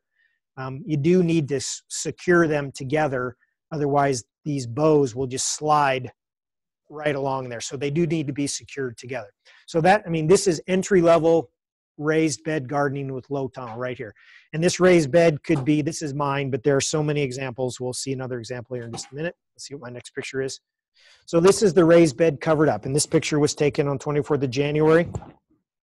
So this is hardware store drop cloth plastic. Probably not the best approach, but I helped at Spring Affair one year, and they were throwing away all the plastic on the tables. So I took a whole bunch home and turned it into a raised bed, right? So this is probably, I'm going to say 6 mil plastic. You can buy all kinds of thicknesses, all kinds of widths just at the hardware store. It usually comes in a big bulk roll. Ask the guy to cut it off at a certain length for you, okay? I would use the 6 mil stuff. I would get the heavy stuff because the lights, I mean, it takes a beating. You've got sun beating down on it. You've got wind beating on it. You're trying to clip it. So get the heavy stuff. So go ahead and go with the 6 mil. The light penetration is not going to be that big a deal for when we're getting started, right? The thing about hardware plastic is that it's not, typically it's not UV inhibited. So it doesn't have any UV protection in it. So after 2 years, 2 seasons, this will be shredded and I will have to throw it away and start over. With the sunlight beating down, early spring, late season, we'll shred it. And if you leave it up all winter, it'll get brittle, it'll crack, and mine is already starting to crack right here. So this will be its last hurrah this year. When I take it off, it'll be done and I'll have to find some new stuff. For the ends, so you can see what I did here. This is an experiment. I had some plywood laid around. I thought, oh, I'll just make some permanent ends. I had some bungee cords that went from here to here so I could keep it nice and sealed up, and they came off really nice. The bungee cords were destroyed by the sun, and the wood blocks the sun. So, okay, the idea didn't work, but you know, it keeps the hot air in, and it gave me something to do on a warm fall afternoon. So the ends are a little bit of a challenge. I will admit the ends are a little bit of a challenge because by the time you get to the end here, I have to have a piece of plastic that comes way out here so that when I bend it down, it comes all the way down here. All right, I got to be able to cover up that end.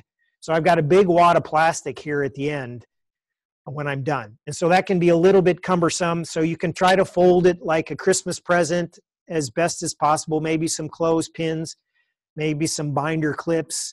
But then you'll get water in there and then the mosquitoes will get in there. So, I mean, it can be a little bit of a mess. It gets, you know, stuff down in there, but that's just the cost of doing business, right? So you just have to kind of deal with that. So does this look simple enough? I mean, this is easy stuff here, guys. So you can do this in a weekend. You know, you can put a raised bed together and you're ready to go. All right. So this is how, a little more detail. This is how I put it together first. So this was the inside of the 2x4, and that's just a conduit strap, you know, galvanized conduit strap just down the aisle from the PVC pipe at the home improvement store. And those are galvanized nails. So, you know, I nailed it in and it just slides right down in there. I will say that if you hit that with your Mantis tiller, that's a mess. You will either bounce your Mantis tiller into next week or you will bury that pin somewhere in your raised bed and you will find it later in the season. So this idea works, but you know, it comes with some caveats. And here's a little bit of detail on, these are just 1-inch binder clips, no big notebook binder clips from Office Depot. They're clipped onto that 1-inch PVC pipe. And make sure you give yourself a little bit of slack. You can see how I've wrapped that plastic around the pipe a little bit. If you pull your plastic taut, all the way tight, and then try to put that binder clip on there, you're going to tear your plastic and it won't hold. So what you need to do is start at one end, give yourself enough slack to be able to cover the end, and then start on this row and then connect this row all the way down. Okay, so then you have to make sure you give yourself enough slack for both ends, plus the slack you're going to have when you wrap it around the posts, okay, or when you clip it to the posts. And then you'll need to come up with some kind of solution for down here. I don't have a solution on this side because this is the side I get in and out of. On the other side, I've got some logs or some lumber holding the plastic down, because if the cat gets in there, that's not a raised bed anymore, that's a litter box. So keep that in mind, that wherever you're not getting in and out, make sure you got it sealed down.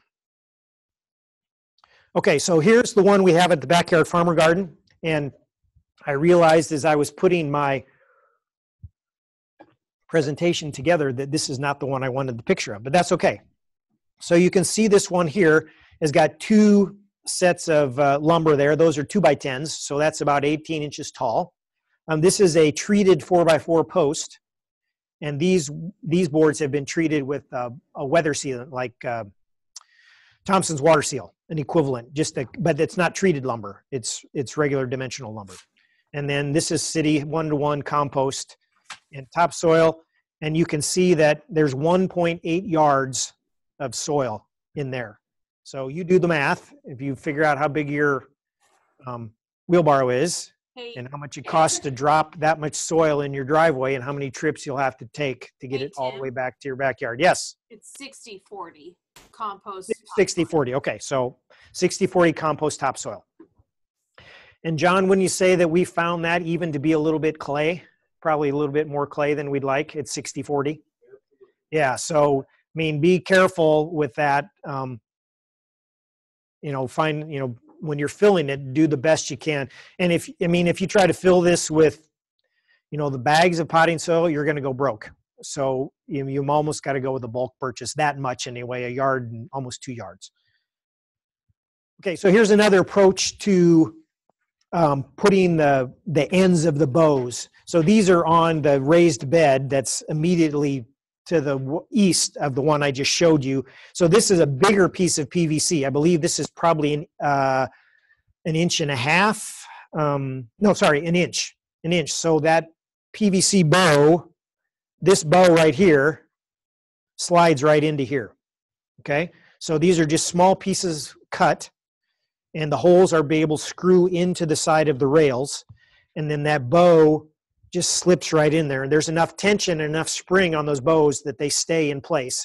You don't need to hold them with anything else. You don't have to screw into them once they're in these cups or once they're in these sockets. They will stay in that socket. And this is from the end. So this is the last bow, and this socket is for the end piece. Okay? So here's a couple other ideas for holding the plastic onto the bows. So here's a piece of the same diameter PVC pipe. So when you cut this piece right here, you're going to have a little bit left over. So then you proceed to cut a whole bunch of these. And these are probably 1.5 inches long, maybe, and about 1/3 of the clip, maybe a little bit more than that, has been cut out. Probably with a bandsaw just to cut it out straight. Make sure you kind of sand these edges a little bit, and it should just fit right on there and hold it in place. And don't be shy using them, because you'll want that plastic held on there well. Here's an old garden hose, same concept, 3/4 inch garden hose. I cut it with a piece of tin snips, and it slips on there. I would say this is probably a little bit more secure than the garden hose, but the garden hose does work. So here's another approach. So you don't want to nail something. Those other pieces were nailed right here. What if you don't want to hit it with your mantis tiller, which I'm getting tired of hitting it with my mantis tiller, so I may go to this approach. This is a rebar pin, 24 inches long, 3/8 inches diameter rebar pin. You can buy them at the home improvement store. Probably $2, I suppose, something in there. I just pounded it in with a hammer, and you'll see that the top of the tube fits right over the rebar pin. And then you cut to length, and then you just bend it into your raised bed just like that. Now, you wouldn't have to have a raised bed. You could do it on the ground. You have your soil, your mound of soil. You say, I'm not ready to spend the money on lumber. I want to try it first. This is a perfect way to try it. Those rebar pins and the PVC tubing, you don't have to be in a raised bed. It'll work just like this, okay? All right, so this is a temperature profile from my setup right here. Sorry for so from this setup right here, I put a compost thermometer in here at 4 inches deep, and then I used data from the Crop Watch to produce this graph. And it's a little bit misleading because the Walton data was this is the rolling average. So you can see from the beginning of January, the middle of January, all to the middle of last week, the soil was frozen at 4 inches down. And in my raised bed, it's a little bit warmer. And it's a little bit misleading because I picked the wrong data off of the Walton chart. I should have picked the daily numbers, but I just wasn't paying attention. I think the heading had scrolled out of the page, and I was picking the wrong number. So you're not seeing the variation. You're not seeing the steady value that you would normally see in mine. You would probably see something like that if I were to average it. But what I want to get at is the trend. You can clearly see that the soil is warmer in the raised bed under the low tunnel than it is in the bare soil. This is a bare soil value, so there's a thermometer, a temperature probe stuck out in the ground at Walton or at Havelock. You can see the little cage right across the street from the Lancaster Event Center where they're taking this data from. And the ground is frozen. And we saw earlier tonight it's 34 now. Today was the rolling average is 34. So it's beginning to go up, but inside my raised bed, it's already warm. And I already planted some stuff in there just to see what would come up. And it hasn't come up yet, but we'll see. So raised bed with low tunnel. So we saw a lot of different pictures, talked a lot, at least I've talked a lot. Things to be aware of. The temperature is going to rise fast. As soon as the sun comes out, it's going to get hot in there. All right. So if you planted anything in there, make sure you keep an eye on the water. Okay. Because if something comes up and it doesn't have much roots and you get a sunny day like Saturday, you're going to wilt it all. So make sure you keep an eye on the temperature, make sure you keep an eye on the water. And if you need to roll up sides, you need to roll up the ends, do that for a little bit to drive the temperature down, just, for the benefit of your plants. The soil is going to dry out fast. So, and if you're trying to put new transplants in there, pretty soon I'm going to be putting my broccoli plants in there. And new transplants are the same. They have a tiny little root ball. So until they get established and get those roots spread out into the rest of the soil, you need to make sure they're watered. On the back end, you're getting ready to take the cover off of your low tunnel. Remember that it's been inside this nice, warm microclimate. Now you're about to expose it to the cruel, harsh world, right? So you have a plant that hasn't been exposed to the wind. It's been in a nice, warm, humid environment. Yes, there's been variation in the temperature, but it hasn't been as much as outside. And so now you're going to take it off and let the plants survive in the cold, hard world, and they're not going to like it. So you need to go gentle on them and give it a little bit of hardening off. So if you know that it's going to be all the temperature we want for air in terms of it's not going to freeze anymore by the beginning of next week, this week I'd start taking the ends off during the day. And at a certain point, I'd start rolling up the sides. So you're gradually hardening those plants off. That gives them a chance to toughen up the cuticle on their skin, on their leaf surface, so they don't lose as much water. Gives them a chance to get used to the wind so that they get a little bit of cellulose in the stem so they're not flopping back and forth. So there's a couple different things going on in the hardening off process that you need to do as you're taking off the cover of your raised bed, just the same way you would if you were bringing transplants home from the greenhouse and you want to put them outside. The same kind of concept is going on. You need to protect them a little bit, okay? Okay, real quickly, I see I'm talking too long. We're going to go long here if I'm not careful. So there's a couple of areas, a couple of things that are what I would call individual protectors. So we have the hot cap, which is a marketed product. You can find it at any one of the garden centers. It's wax paper, about $1 a piece. They sell them, but as I look at them, they seem a little bit small. They seem a little bit short. If I'm wanting to stick a tomato in there, and that looks like, I can't tell what that is, if that's a pepper. That could be a pepper there, I'm not sure, but that's obviously a new transplant. But it's not going to last very long in there. It's going to be banging off the top of that. So, it's a possibility for you, gives you some localized protection, easy entry level into season extension, but I don't know how long it'll last for you. This is one of my favorites, Wall of Water. This is how I got started season extending. It's now called the Season Starter because the patent ran out or somebody else is making it. So now called the Season Starter. Circular tube, you can see a circle of circular tubes of water. You fill these tubes up with water and you've created a little greenhouse around your plant. Okay? It's a microclimate, right? You've got sun coming through, we've got water warming up, the soil is being warmed, that water is going to hold some of that heat during the night, so you've created a nice little microclimate, nice little greenhouse there. These are more expensive. They're about $5 a piece. And they last 3 to 5 years. The plastic starts to crack and then the water drains out. And you can buy a repair kit, of course, which is another plastic tube that you just slip inside of that one. Advantages, we talked about that a little bit. Warms the soil. Plants are protected from wind and cold. You can, and this is what I like to do, is I combine with a short maturity hybrid just to see how early I can get my tomatoes to grow. So, try it, give it a shot, just, explore, experiment, see what happens. Disadvantages, they're not easy to fill. I mean, there's a trick, but I have a trick. The plastic does crack, which we explained. You get algae in the tubes, all right? So they suggest you treat them with a little bit of bleach. Some even suggested put the bleach solution in the tubes, which I don't think I'd recommend, because if you jostle that tube, the solution is going to jump out, and then you've got bleach on your plants or in the soil. So, I mean, I would wash them perhaps at the end of every season, try to clean them out, but I wouldn't put bleach in them during the season. Light penetration is an issue. They can get, the plants will start to stretch. Like we talked about with transplants here in this class in Lincoln, if you haven't got enough light, your plants will begin to stretch and they'll get leggy. And because it's so nice in there, fungus will grow in there. You can get some early season blight on your tomatoes.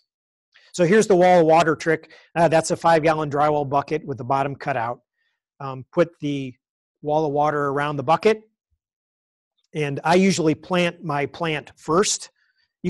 I've seen it done 2 ways. Some people say, put the wall of water out there, fill it up, and leave it be on the soil for a while, and then go plant your plant in.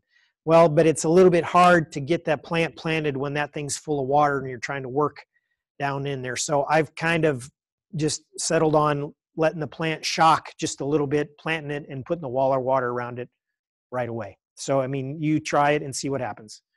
And here's a new thing I saw this year, replaces the plastic milk jug. This was $4. So you can see it's got a flap that you can close over the top. You can open it up if it gets hot. You hold it down with landscape pins. Same concept, trying to keep soil moisture in, or soil heat in.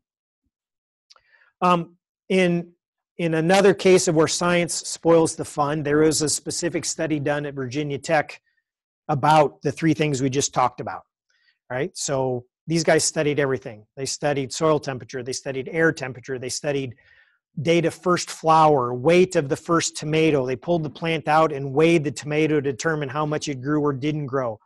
And so they determined that it was only effective on sunny days. Things only warmed up on sunny days. Everything worked to raise the temperature. Temperatures declined faster in the milk jugs, which I don't understand why necessarily, followed by the hot caps, then the wall of water. Wall of water did a better job of moderating the temperature, which makes sense because of all the water there. And they did get an earlier tomato with the wall of water. But the plants were smaller, had poor pollination. The plants were thinner. This whole issue of light penetration, and the milk jugs didn't work at all. So, and at the end of your presentation, there's the paper. So there's a NEB guide that talks about this study, and then there's the actual paper. I think I linked to the paper in there as well. If you really like your coffee in the morning, if it's a big coffee mug, you read the whole paper. All right, so cold frame. This is a Wikipedia. They were my friend. So cold frames, transparent roof structure, low to the ground, protect plants from adverse weather. A transparent roof admits the sunlight. It's a miniature greenhouse to extend the growing season. That's exactly what came out of the definition. Here's some pictures. So, you can go with cold frames. I think they're a little bit more work than a low tunnel on a raised bed. Not as effective. For my money, that's my opinion. And since I'm talking, I get to express my opinion. So you see, here's one that you can buy from a catalog.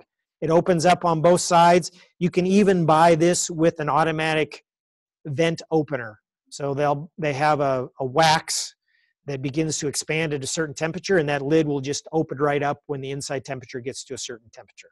Okay, here's a guy that went to the eco store and found a whole bunch of old windows and made a cold frame. Okay, he's probably got a lid for it. Well, right. See how that. Here's nails in windows. Looks like spinach in there. And this lady, I believe, has a book. She lives somewhere in the Northeast, Maine, New Hampshire, Vermont, something like that. And she's got a whole plan for how do you build the cold frame, when do you plant what in the cold frame, an extensive book. So cold frames are anything you want them to be. And I think all the same caveats apply, right? Sun's coming through those windows, it's going to get hot. Watch the temperature.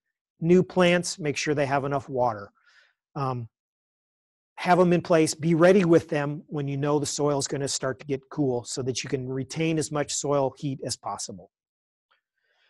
Okay, hotbed. This is the last formal one here, and I want to warn you that if you go type in hotbed into Google to find out some more information, you better be careful. Because I was like, oh my goodness, that's not what I was looking for. Anyway, this is a special form of the cold frame, and I found it most commonly in blogs and web pages where someone was talking about sustainability or homesteading, where there was a much more integrated approach to gardening was a part of the bigger picture. And in this particular concept, they were building a compost pile under a cold frame. So they would allow the compost pile to start to heat. They lay some topsoil on top, put the cold frame on top, and all of that moisture from the compost pile is coming up into the cold frame to get it good and warm. Now, there were some caveats about, outgassing from the compost, ammonia, and things like that. So, I mean, if you're going to do this type of thing, do a little bit of research. I have never used one of these hotbeds. I've seen them used. I've also seen, here's one with the cables underneath. So obviously you wouldn't have the issues with compost problems underneath. You wouldn't have to regenerate your compost pile. You wouldn't have to build your compost pile, but you'd have to buy the cables. So, there's issues either way. And then there's the one with the manure underneath. You can see they've made a manure pile. They put the loam on top, and then they probably put the stuff in the plants on top of that. So only an introduction, I recognize that, but something that I think probably takes a little bit more research, a little bit more complex than, say, a low tunnel or even a cold frame. So things to remember, and this applies to all of the techniques, all right? So your air temperature, you're going to see variation in your air temperature, right? It's going to go up during the day because that sun is magnifying through the plastic, through the glass, and it's go down at night. Our challenge, of course, then is to try to keep as much of that as possible. Irrigation, new seeds, new transplants, you're going to have to water because the sun's going to dry out the soil. It's going to be very humid in there, but the soil could dry, especially with new plants. You're going to have to keep them moist. Light transmission. So, pay attention to your plants. Are they starting to stretch a little bit? If it's a warm day and you see that they're starting to stretch, see if you can kind of peel back the edges and get them a little more sunlight. And at a certain point, you'll be able to pull it off completely. And from your area where you're comfortable and how much you want to gamble with your transplants. And then we talked about hardening off if you're going to pull them from the cold frame or from the low tunnel into the cold, harsh world. So this is my more complex form of season extension. This is my greenhouse in my backyard that I built. I had to design a greenhouse for a class. So it's half shed, half greenhouse. It's really just a glorified cold frame. It's not insulated. It will be insulated. It's not heated. It won't be heated. But some guys buy Harley Davidsons, and some guys buy a kegerator and a 72-inch plasma television, put it in the garage. Some guys have affairs. I built a greenhouse. My wife always knows where I am. So, this is my form of season extension. So this is where you find me on a sunny day in the greenhouse. So what did we learn? We learned about we need to make a microclimate, right? We've got to control the flow of heat, and we've got some tools to do that. We got some techniques to do that. We need to pick our seeds, pick our transplants in line with what we're trying to accomplish. Do I want to get everything done before it gets too hot? Do I want to go as long into the fall as possible? Do I want to get as early start as possible? Use the gardening catalogs, use your knowledge to pick the crops that work best for you. Plan. you know, have your stuff ready before it frosts. You know, now is a perfect time. You should have ordered your seeds by now because there's going to be back ordered if you haven't ordered. So order your seeds. You know, what am I going to do? So the next sunny day, see if you can build, you know, a low tunnel. See if you can build something in the backyard that's going to give you a couple heads of lettuce or a couple rows of lettuce a little bit early. Challenge yourself, experiment, have some fun. Pick your technique, have some fun, combine your techniques, and enjoy. If we're not having fun, you know, what are we doing? You should be doing something else. All right. So that's it for this evening. Any questions? We have one here in Lincoln already. So did you have? Yeah. Go ahead. How did your low tunnel stand up in the wind? Oh, that's right. That was that question. So I have a very protected area. So I've got a 6-foot privacy fence. Oh, sorry. Question was, how did I get my low tunnel to stand up in the wind? So I've got a 6-foot privacy fence, and I'm in an urban area that's got lots of mature trees. So it may be blowing and howling, and I would never know it in my yard. So, I mean, by nature, that round design is probably pretty good for the wind. What I would be concerned about would be making sure the edges are strapped down good and making sure you've got enough clips on your bows. I would say the wind is probably not going to take it out if you've got them in the ground well and you've got that support purling in. Make sure you've got the edges down, because if the wind gets under there, it's a sailboat, right? And it's going to send it flying. So make sure you've got it clamped down and make sure you've got the edges down. So that would be the best recommendation. So we have some questions outstate, Okay. Tim. So the first one, and this is going to refer back to your temperature chart. Yep. On the temperatures, is that with a cover on them, or is it exposed? Those are bare soil temperatures. The High Plains data, High Plains Regional Climate Center is bare soil temperatures. When you see a temperature either from CropWatch or from High Plains, it will say how it's measured, and both of those websites will show bare soil temperature. The CropWatch site may have, I think the far right column on that web page is under sod. So they've got 2 temperatures. They got bare soil and sod, and you'll see a little bit of difference. But the ones I showed were bare soil. So the next question is 7 days germination on the optimum temperature longer for the range? It depends. I mean, that was a number I picked out of the air, just for, you know, the purposes of the exercise.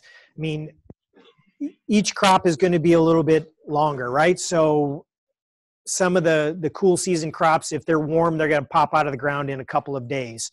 Some things are going to take a little bit longer.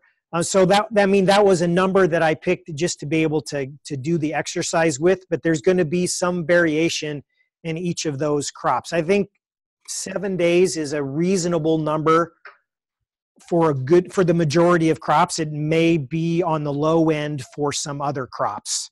It depends on what it is. So on the back of your seed packet, you're going to have it.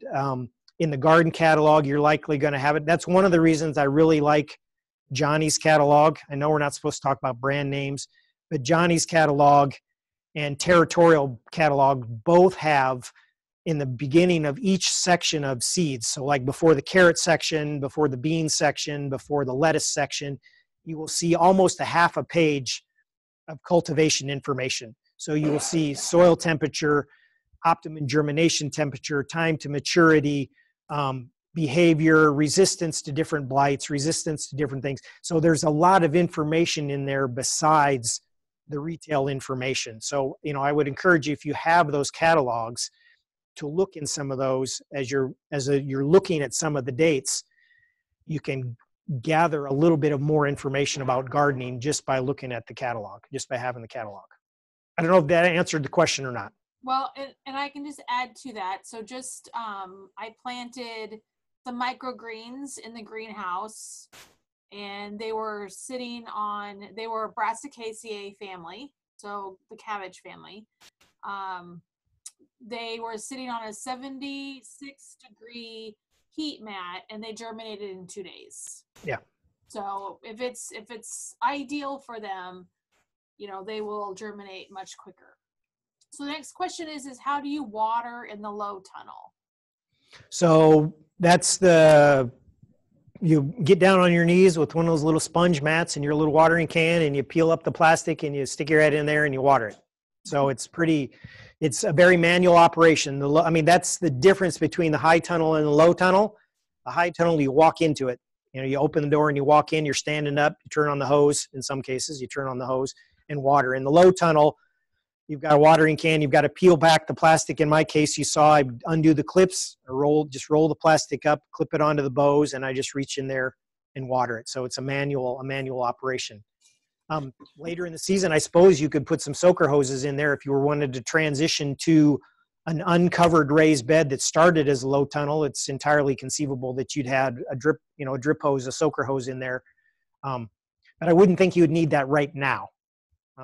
So the next question is would you plant the mosh or the lamb's lettuce in a container? You certainly can.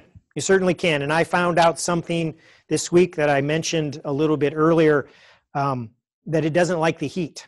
And so I planted some of that mache in hanging pots that I hung on the inside of my greenhouse right here. I hang some hanging pots right here. And we had like 2 or 3 days of intense sunlight. And one of the ways that I could be off in the ditch here, but one of the ways I designed this greenhouse was that this angle right here is optimized for right now, so that the sun is coming in directly at its most intense right now to warm up the soil as much as possible. So those pots were hanging right there. And I think I essentially steamed my mache seeds. So I'm going to have to start over. So you could hang them in pots, but I would keep them cool. A south-facing window, maybe not in direct sun, but a little bit out of the way, but certainly not, because I'm sure the soil temperature in those hanging pots with that sun coming through there was 80, 90 degrees, and I'm sure I cooked them. So I got to start over. So I learned that the hard way. But yes, they would grow in pots. I had the mache in pots as well as in the ground down here. So the next question is, how do you begin a raised bed on existing turf or ground? Can you just put newspaper down and then build on top? If you're just starting with turf, I mean, you could do that, but it's hard to know how compacted that turf is.